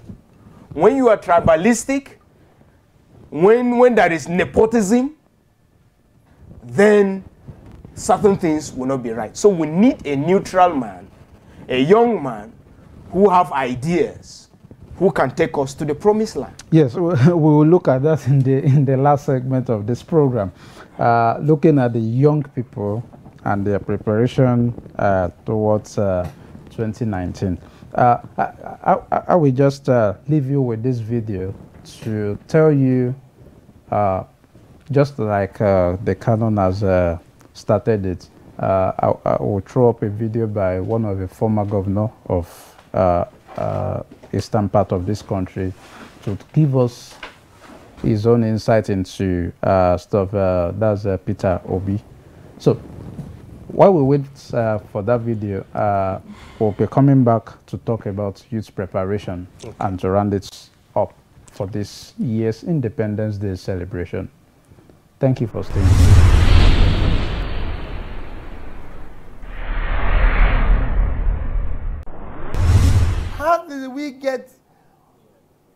as a philosopher, unexamined life is not worth living. So my first question is, how did we get here? Is to ask ourselves, how did we get that we are divided is no longer an issue. Everybody knows that. But how did we get here? Looking for that, how we arrived here, becomes part of our building the solution to solving it. How are we going to get out of this mess we find ourselves? If you look at what is happening in Nigeria today, whether you call it, I say it every day, whether you call it divided Nigeria, what is our problem? We have a nation that is divided. We're not talking about division now along ethnic lines only. We have religious lines. We have even elite class clashes because of disparity of income and everything, which shouldn't be. So you have a crisis. We have issue of security of all forms, whether it's the security of life and property and any other forms of security. And two, have an economy that is heading south. No matter what anybody tells you. I had our chief of DMO saying yesterday that our debt is just 21.7 trillion, $70 billion. And he said it's not that when you compare it to our GDP, it's 17%, when we should have about maybe about 30 or 40. The question is not how much you owe, but what did you use the one you borrowed to do? Borrowing money is not a problem. All my life I've always borrowed money. But did you invest it?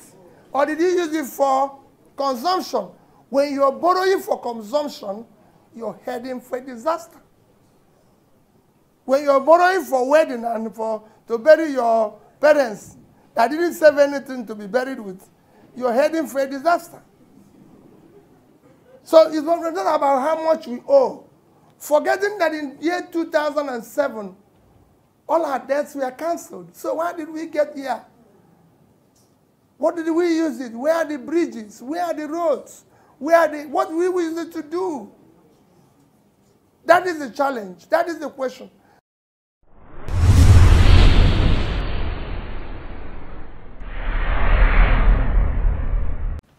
You're welcome back. We are still on Independence Day of Nigeria, Nigeria at 58, and we've been on the studio with Reverend Canons Smart and Abuja. Thank you for staying here and for being with us once again. So we want to look on the youths now. We want to talk about the youths now, and I just want to throw this to you. The youths, leaders of today or tomorrow, is an open discussion. I want to know, what's your take? Let me start from Canon Smart. Yeah, it has always been youth are the leaders of tomorrow, but it is no longer so. Youth are the leaders of today. The reason being that youths are within the age of the most productive age, so to say. Okay. They have the energy, they have the power, they can innovate, and what have you. Okay? So, a lot of us today, we are already leaders in various organizations, in churches, and what have you, still within the age of a youth. And a lot of us are doing well in those various positions. So I'm sure that if youth are also given opportunities in terms of governance, they will also do well. But that is not to say that every youth is a leader of today. Okay. Youths who are ready, who are prepared, who have the while without, can be said they are leaders of today. Because there are a lot of lousy youths and lazy youth, like Mr. President will say, here and there. Okay. So it's not that every person who is a youth must be a leader. Those who are called and born leaders, they are already doing well. And I think that opportunities should be given to them to lead. Okay. Okay, let me come to you, Canon Agbejume. I want you to weigh in on this. You know, owing to the fact that during speeches, the people in the government, they usually say youths are the leaders of tomorrow, or let me even say today. I want to ask: are the youths given the rightful positions, even attentions, in our today's politics? Well, my answer will be in the affirmative. Okay. Whether if they are given the rightful positions and attentions, I would say, well, somehow they are not given the rightful position, and somehow they are given the rightful position. Okay, can you? Because when I say from 1960 to 1970, between 70, okay, let's say between 84, we say yes, the youths are given the rightful position. You must understand what I'm saying. Exactly. But from that 1984 till date, when money bags and Curtis took over the governance of this country, the position of the youth has been relegated to the background. Because if we say that the youths are the leaders of tomorrow,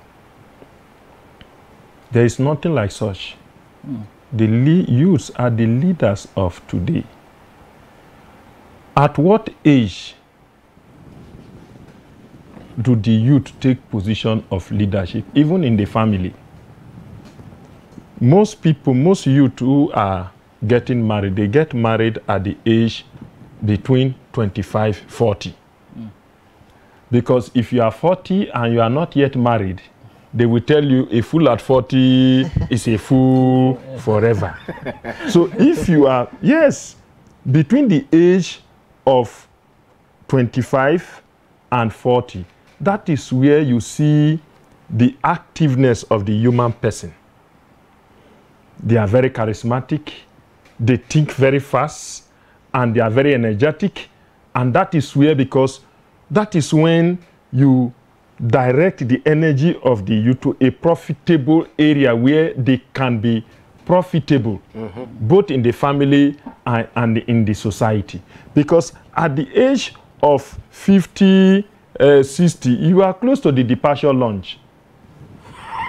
You are supposed to take the back seat and play an advisory role.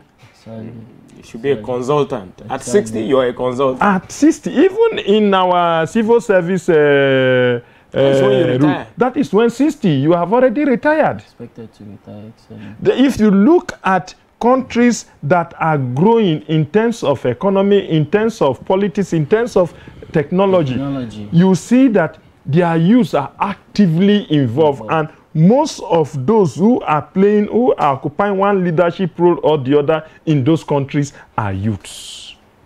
Look at just the UNGA, the UN United Nations General Assembly that took place in US recently. Most of our elders who went there were sleeping. But I don't think if you take a youth who is ready to give out, who is ready to learn, and because the social media today is dominated by youths. Even this current government was brought in by youth because it was the youth that did the dirty job in the social media. So youth are not leaders of tomorrow, they are leaders of today. And the reason why Nigeria is failing is because we see youth as leaders of tomorrow. And those who are 80 and above are leaders of today. And we continue to remain where we are until we bring the youth on board. Okay, I want us to look at the kind of youths we have in Nigeria today. Now, we have talented, skilled Nigerian youths. Sometimes we don't seem to know that, but when we look at the foreign scene, how the youths of Nigerians perform academically and otherwise, we'll be able to say or see that we really have talents in Nigeria. But most of the time you notice that what we possess innately are being undermanaged or mismanaged or not really managed well. So youths, the vibrancy of youths are usually channeled on the negative sides. You see the youths participating in lots of negative things, vices, and being used by these same leaders for the negative things. I want to know what's your take on that, Canon? My take on that would be that enabling environment has not been created for our youths today. And that is why whenever they are abroad, they are out of this country, you see them excelling. Because enabling environment has been created for them to thrive. Now, I was listening to a guy who is a first-class graduate in electronics. Okay. And as a first-class graduate, he said, look, I have created a lot of apps. Whenever there is an accident now, there is an app I can create. The moment accident happens, it will send signal to the road safety, and they will know the exact location through the GPS to be able to get there. But this young man is wallowing away, no support from anywhere. If you take him abroad, in a non-distant time, you will hear him pim. Robotic engineer in the United States is a Nigerian. So many of them like that are doing well. We don't even have NEPA. You wake up in the night, you cannot even have NEPA to power your laptop for you to be able to do anything. Daddy, let me hold you for a moment. We have a caller, Chibeze from. Put the leaders of today, which are the okay. The youth are not given the right to perform as a. They are not given the chance. Chibeze, can you speak up a bit so we can hear you? If they will give us chance to lead in the country, I believe that will be more better in the country. So, and I know that if they give us the chance to youth in Nigeria, things will change land for Nigeria. Okay. Chibeze is calling for chance for the youths. It's the same thing we are talking about. Yeah. The youths need to be managed well. They need chance to express what they have and what they know. But I want to know, with the realities of today, are the youths well informed? Are we ready for this political seat, for the leadership positions? Let me come to Canon Abuja. Well, the youths are not well informed. Why am I saying this? Because the political space has been dominated by money bags and those who feel that leadership is a do-or-die affair. Okay. And a kind of scenario has been created, poverty situation has been created in the society. So the youths are easily, especially those that are jobless, are easily influenced by these money bags and power-hungry politicians. And many of them, they find it even difficult supporting their fellow youths. Sorry. Many of them, they find it because they say he who plays the piper dictates the tune. So they play into the interest of those that will give them little money, that will sustain them for 1 or 2 days. And after those 2 days, they will go into crime. So if we say that yes, the youths, seriously, the current leadership of our country, even president who said he has signed the youth not too young too young to run bill. What effort has he made for his own party to sell the presidential nomination exactly. I was going to come to that since for you're already there. 45 million, governorship for 22.5, senatorial. Then you ask yourself, who is deceiving who? Who is deceiving who? Living like what my brother said earlier, there is no youth in this country that has nothing to offer. Even those ones that we call they are lazy youths. No Nigerian, because if it's easy, try and cross the Sahara Desert through the Mediterranean Sea to Europe. You will know that no Nigerian youth is lazy. Wow. For a youth to take that risk, because he knows fully well that when he gets to Europe, he has a better chance of getting something to do, to sustain himself and his family. So they put their life at risk because our government has failed them. Look at China. You don't depend on paper certificate before you will be an engineer. You don't depend on paper certificate before you be a civil engineer. It is what you can offer.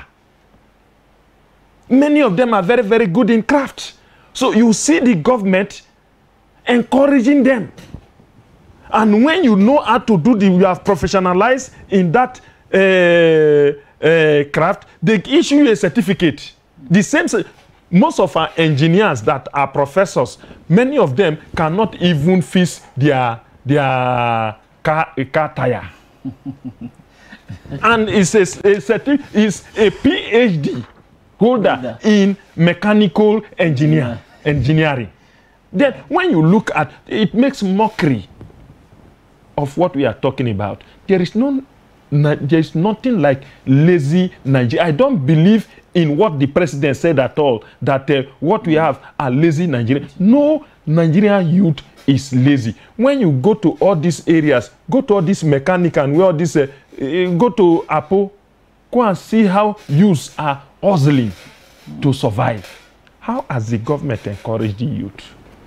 If I can add something to that, youth and politics, there has been deliberate policy and attempt over the years to shut the youth out of politics. What the youth in Nigeria are good at, according to our leaders of today, is for them to be political thugs, to be giving them peanut, 2,000, 3,000. They have shut them out because we are running a politics of money.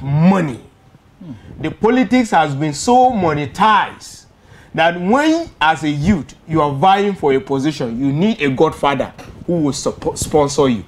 So that when you get there, you dance to his tune. The moment you don't accept what your political godfather tells you, then your future is on. Like what is playing in Lagos. Ambode and Tinubu. Is it true? So the point is that this too young to run bill is just a deception. It's a deception. Why do I say it's a deception? You did not reduce money. You do not do anything. You only reduce age. Are they going to use their clothes or their intestine to pay for the form? Even the bill is supposed to be not. It's a too old to run bill, not too young. Too old to run. Once you are 60. Once you are 60, you don't run again. You don't run again. You're supposed to play an advisory role. You're supposed to play an advisory consultant.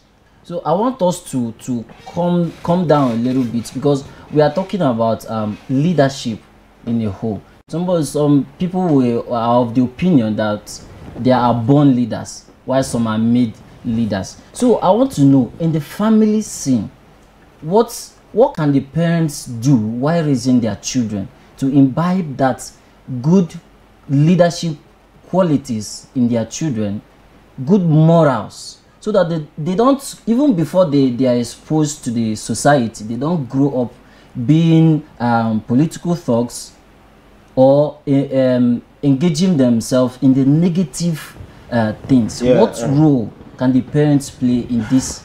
Well, every human being is a born leader. I say every human being, not some. Okay. It depends on the kind of environment you are born into that influences you. Because if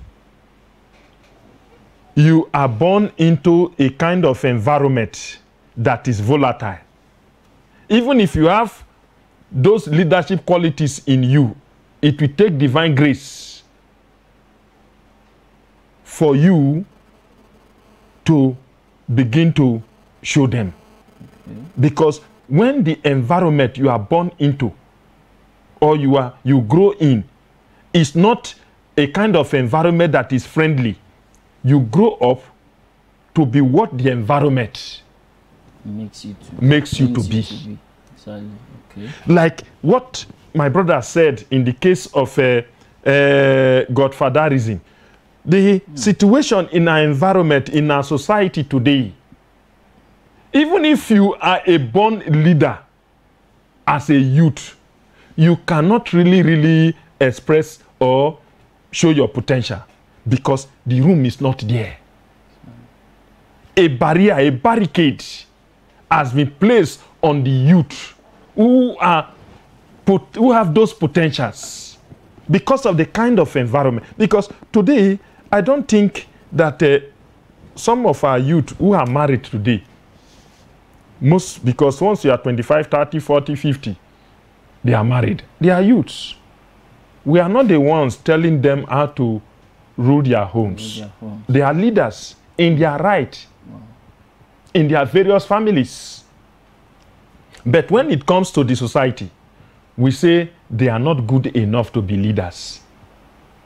If a man can manage his home, if a man can manage his family, why can't that man manage a particular responsibility in the society?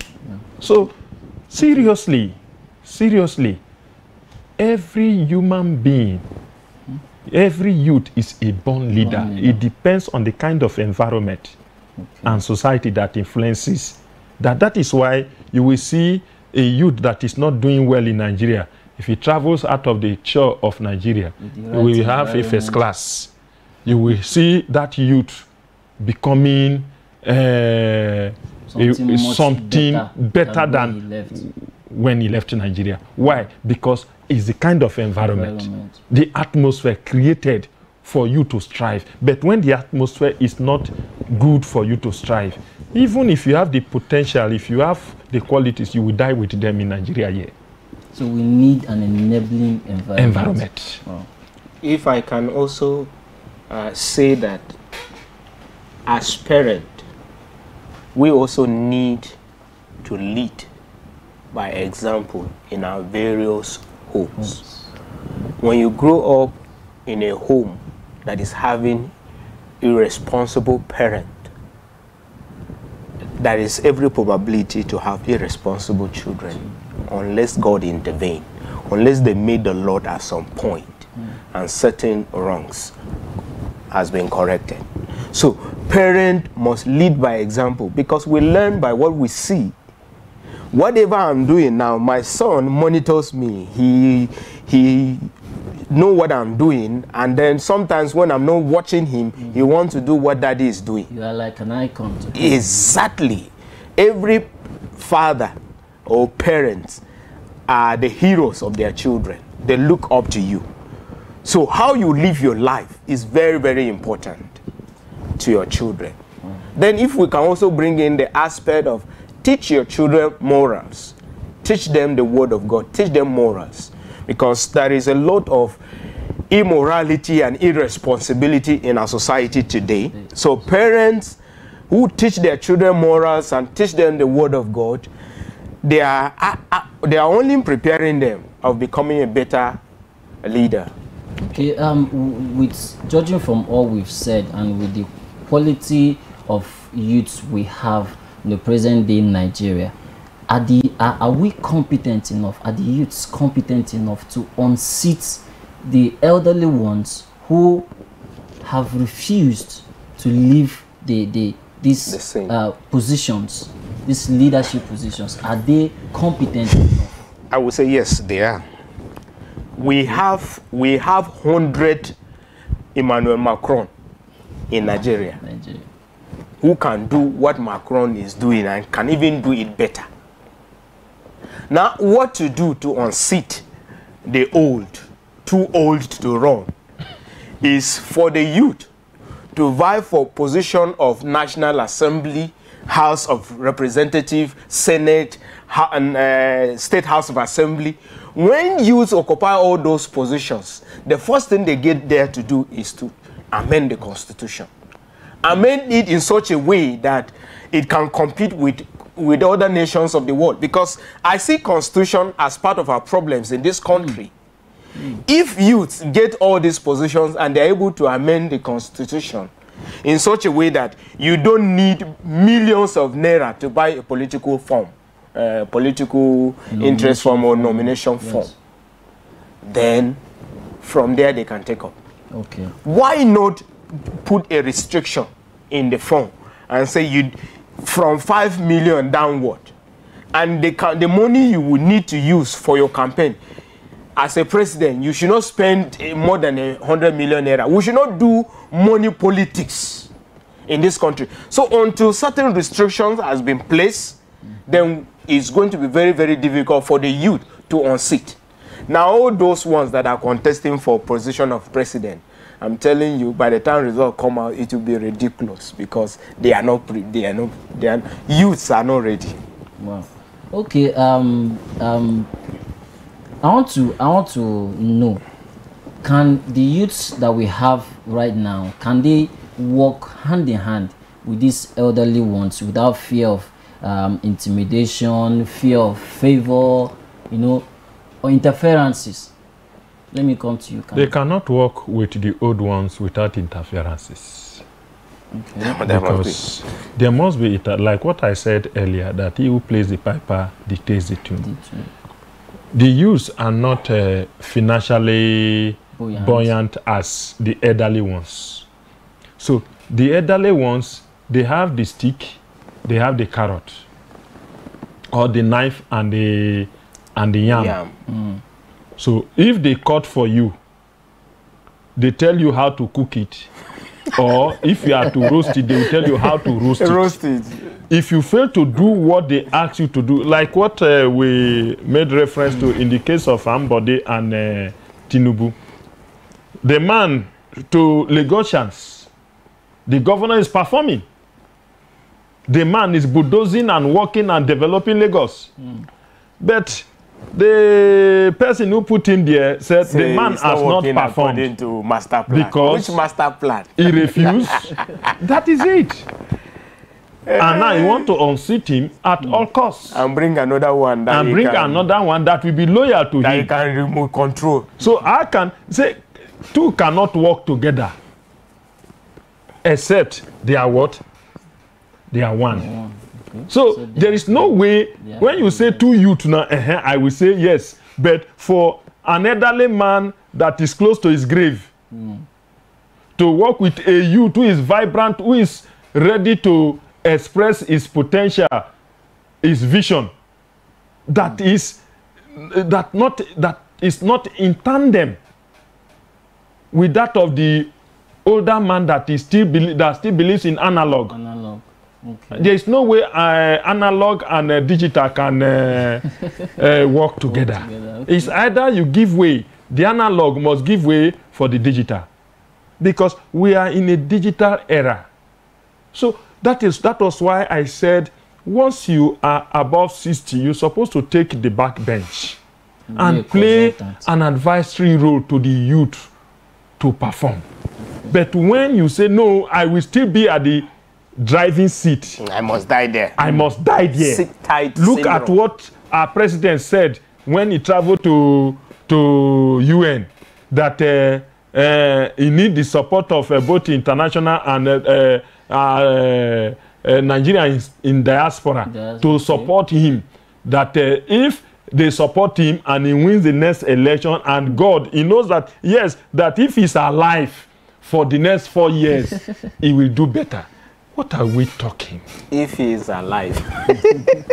Okay. What are we talking? We've been able to why not give the youth who can do it? We've been able to deduce that the policies, the constitution, they don't favor the youths. That even the not too young to run bill that was signed by the president is just like giving the youths hope when we don't actually meet. So what I want to know, is there anything with the way youths are emasculated, with the way they are being pushed aside, is there anything these elderly ones are hiding in these political positions? Is there anything they are keeping away from the youths that is making them push the youths away from these particular positions we want from? Because Nigeria is being kept stationary, kept at a position. We are standstill. We are not moving. Yes. Instead, it seems as if we are drawing back. Yes. So, is there anything? My brother, there is something there. If na you uncle, when you are there, budget has been done already for your wardrobe allowances, for your vehicles, furniture allowances, haircut, newspaper, which one again? Kitchen utensils. Wow. Everything has been captured in the budget. Your own is to sit down and enjoy. Even your coffee allowances, your coffin, the day you will die, the death you have not even died now, the one you will die in the next 10 years, they have started budgeting for the allowance. The burial, they have started budgeting for it. So, with all these things, you go there and you want to run in a hurry. They are not in a hurry. They are not in a hurry to live there. And besides, my brother, the moment you become a governor, my brother, your life don't better. Why do I say so? The moment you are a governor, do you know the package they give a governor when you retire? The package for the president, their retirement benefit. Wow.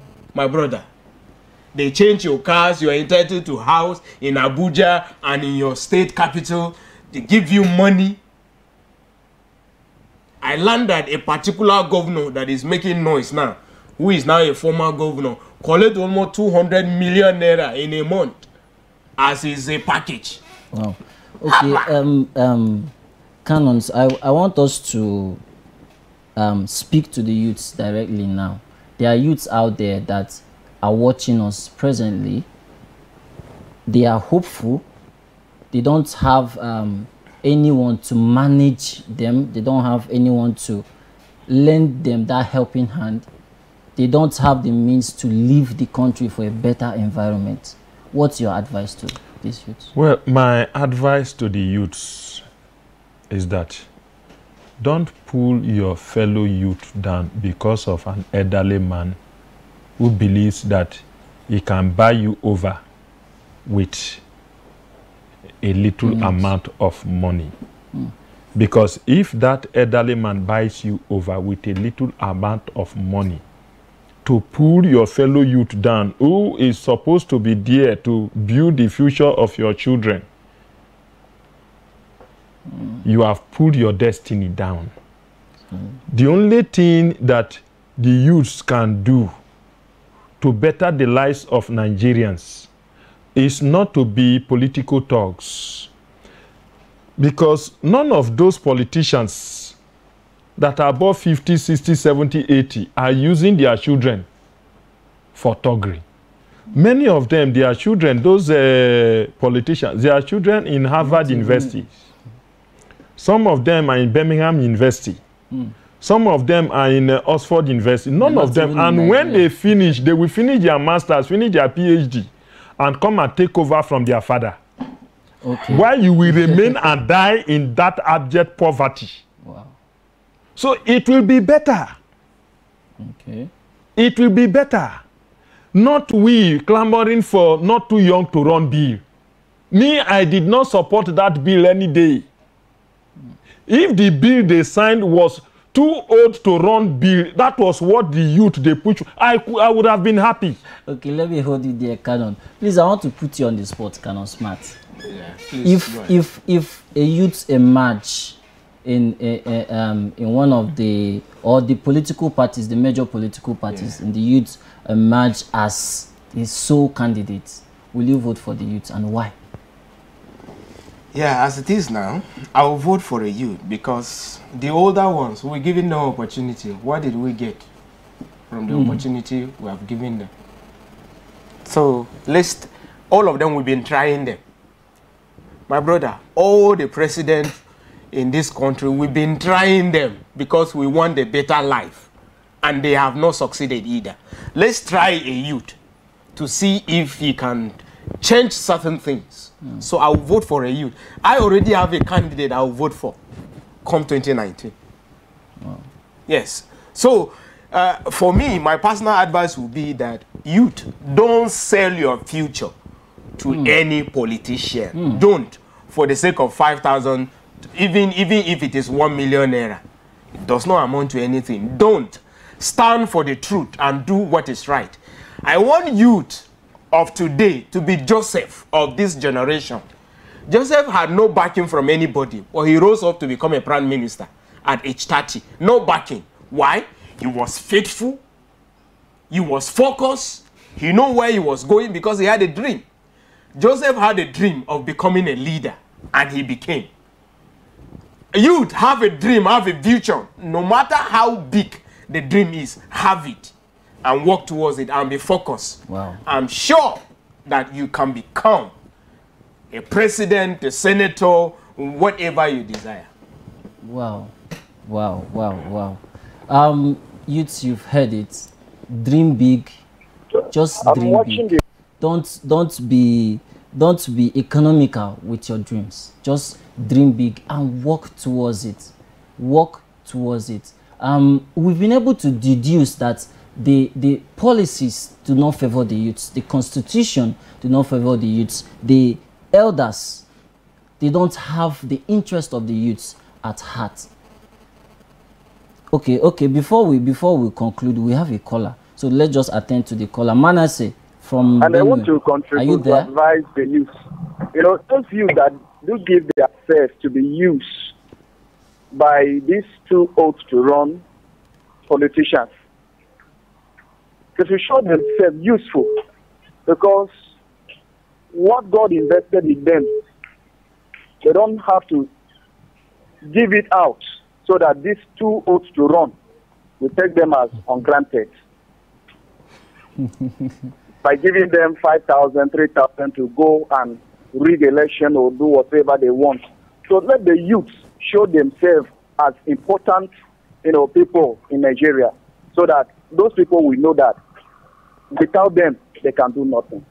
Thank you. Thank you very much, Manasseh. Thank you. He's advising the youths not to sell their future. All right, it's Independence Day. I feel we should pray for Nigeria's liberation before we'll call this segment off. So, Canon Abejume, please, just say a word of prayer for Nigeria. Well, Father, we thank you for another Independence Day.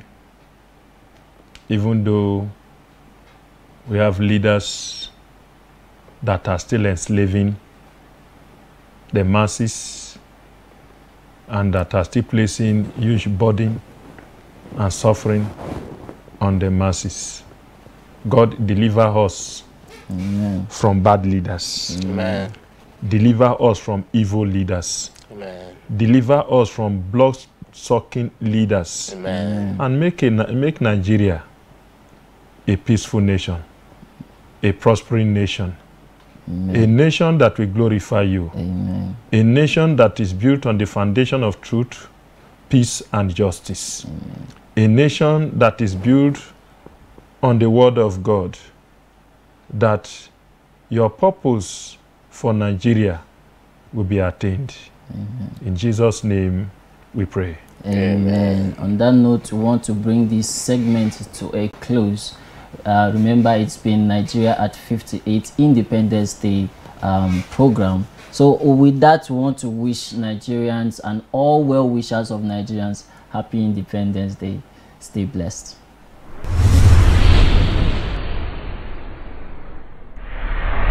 Views and opinions expressed on this program are those of the guests and viewers and do not necessarily reflect the views and opinions of the Anglican Cable Network Nigeria, ACNN.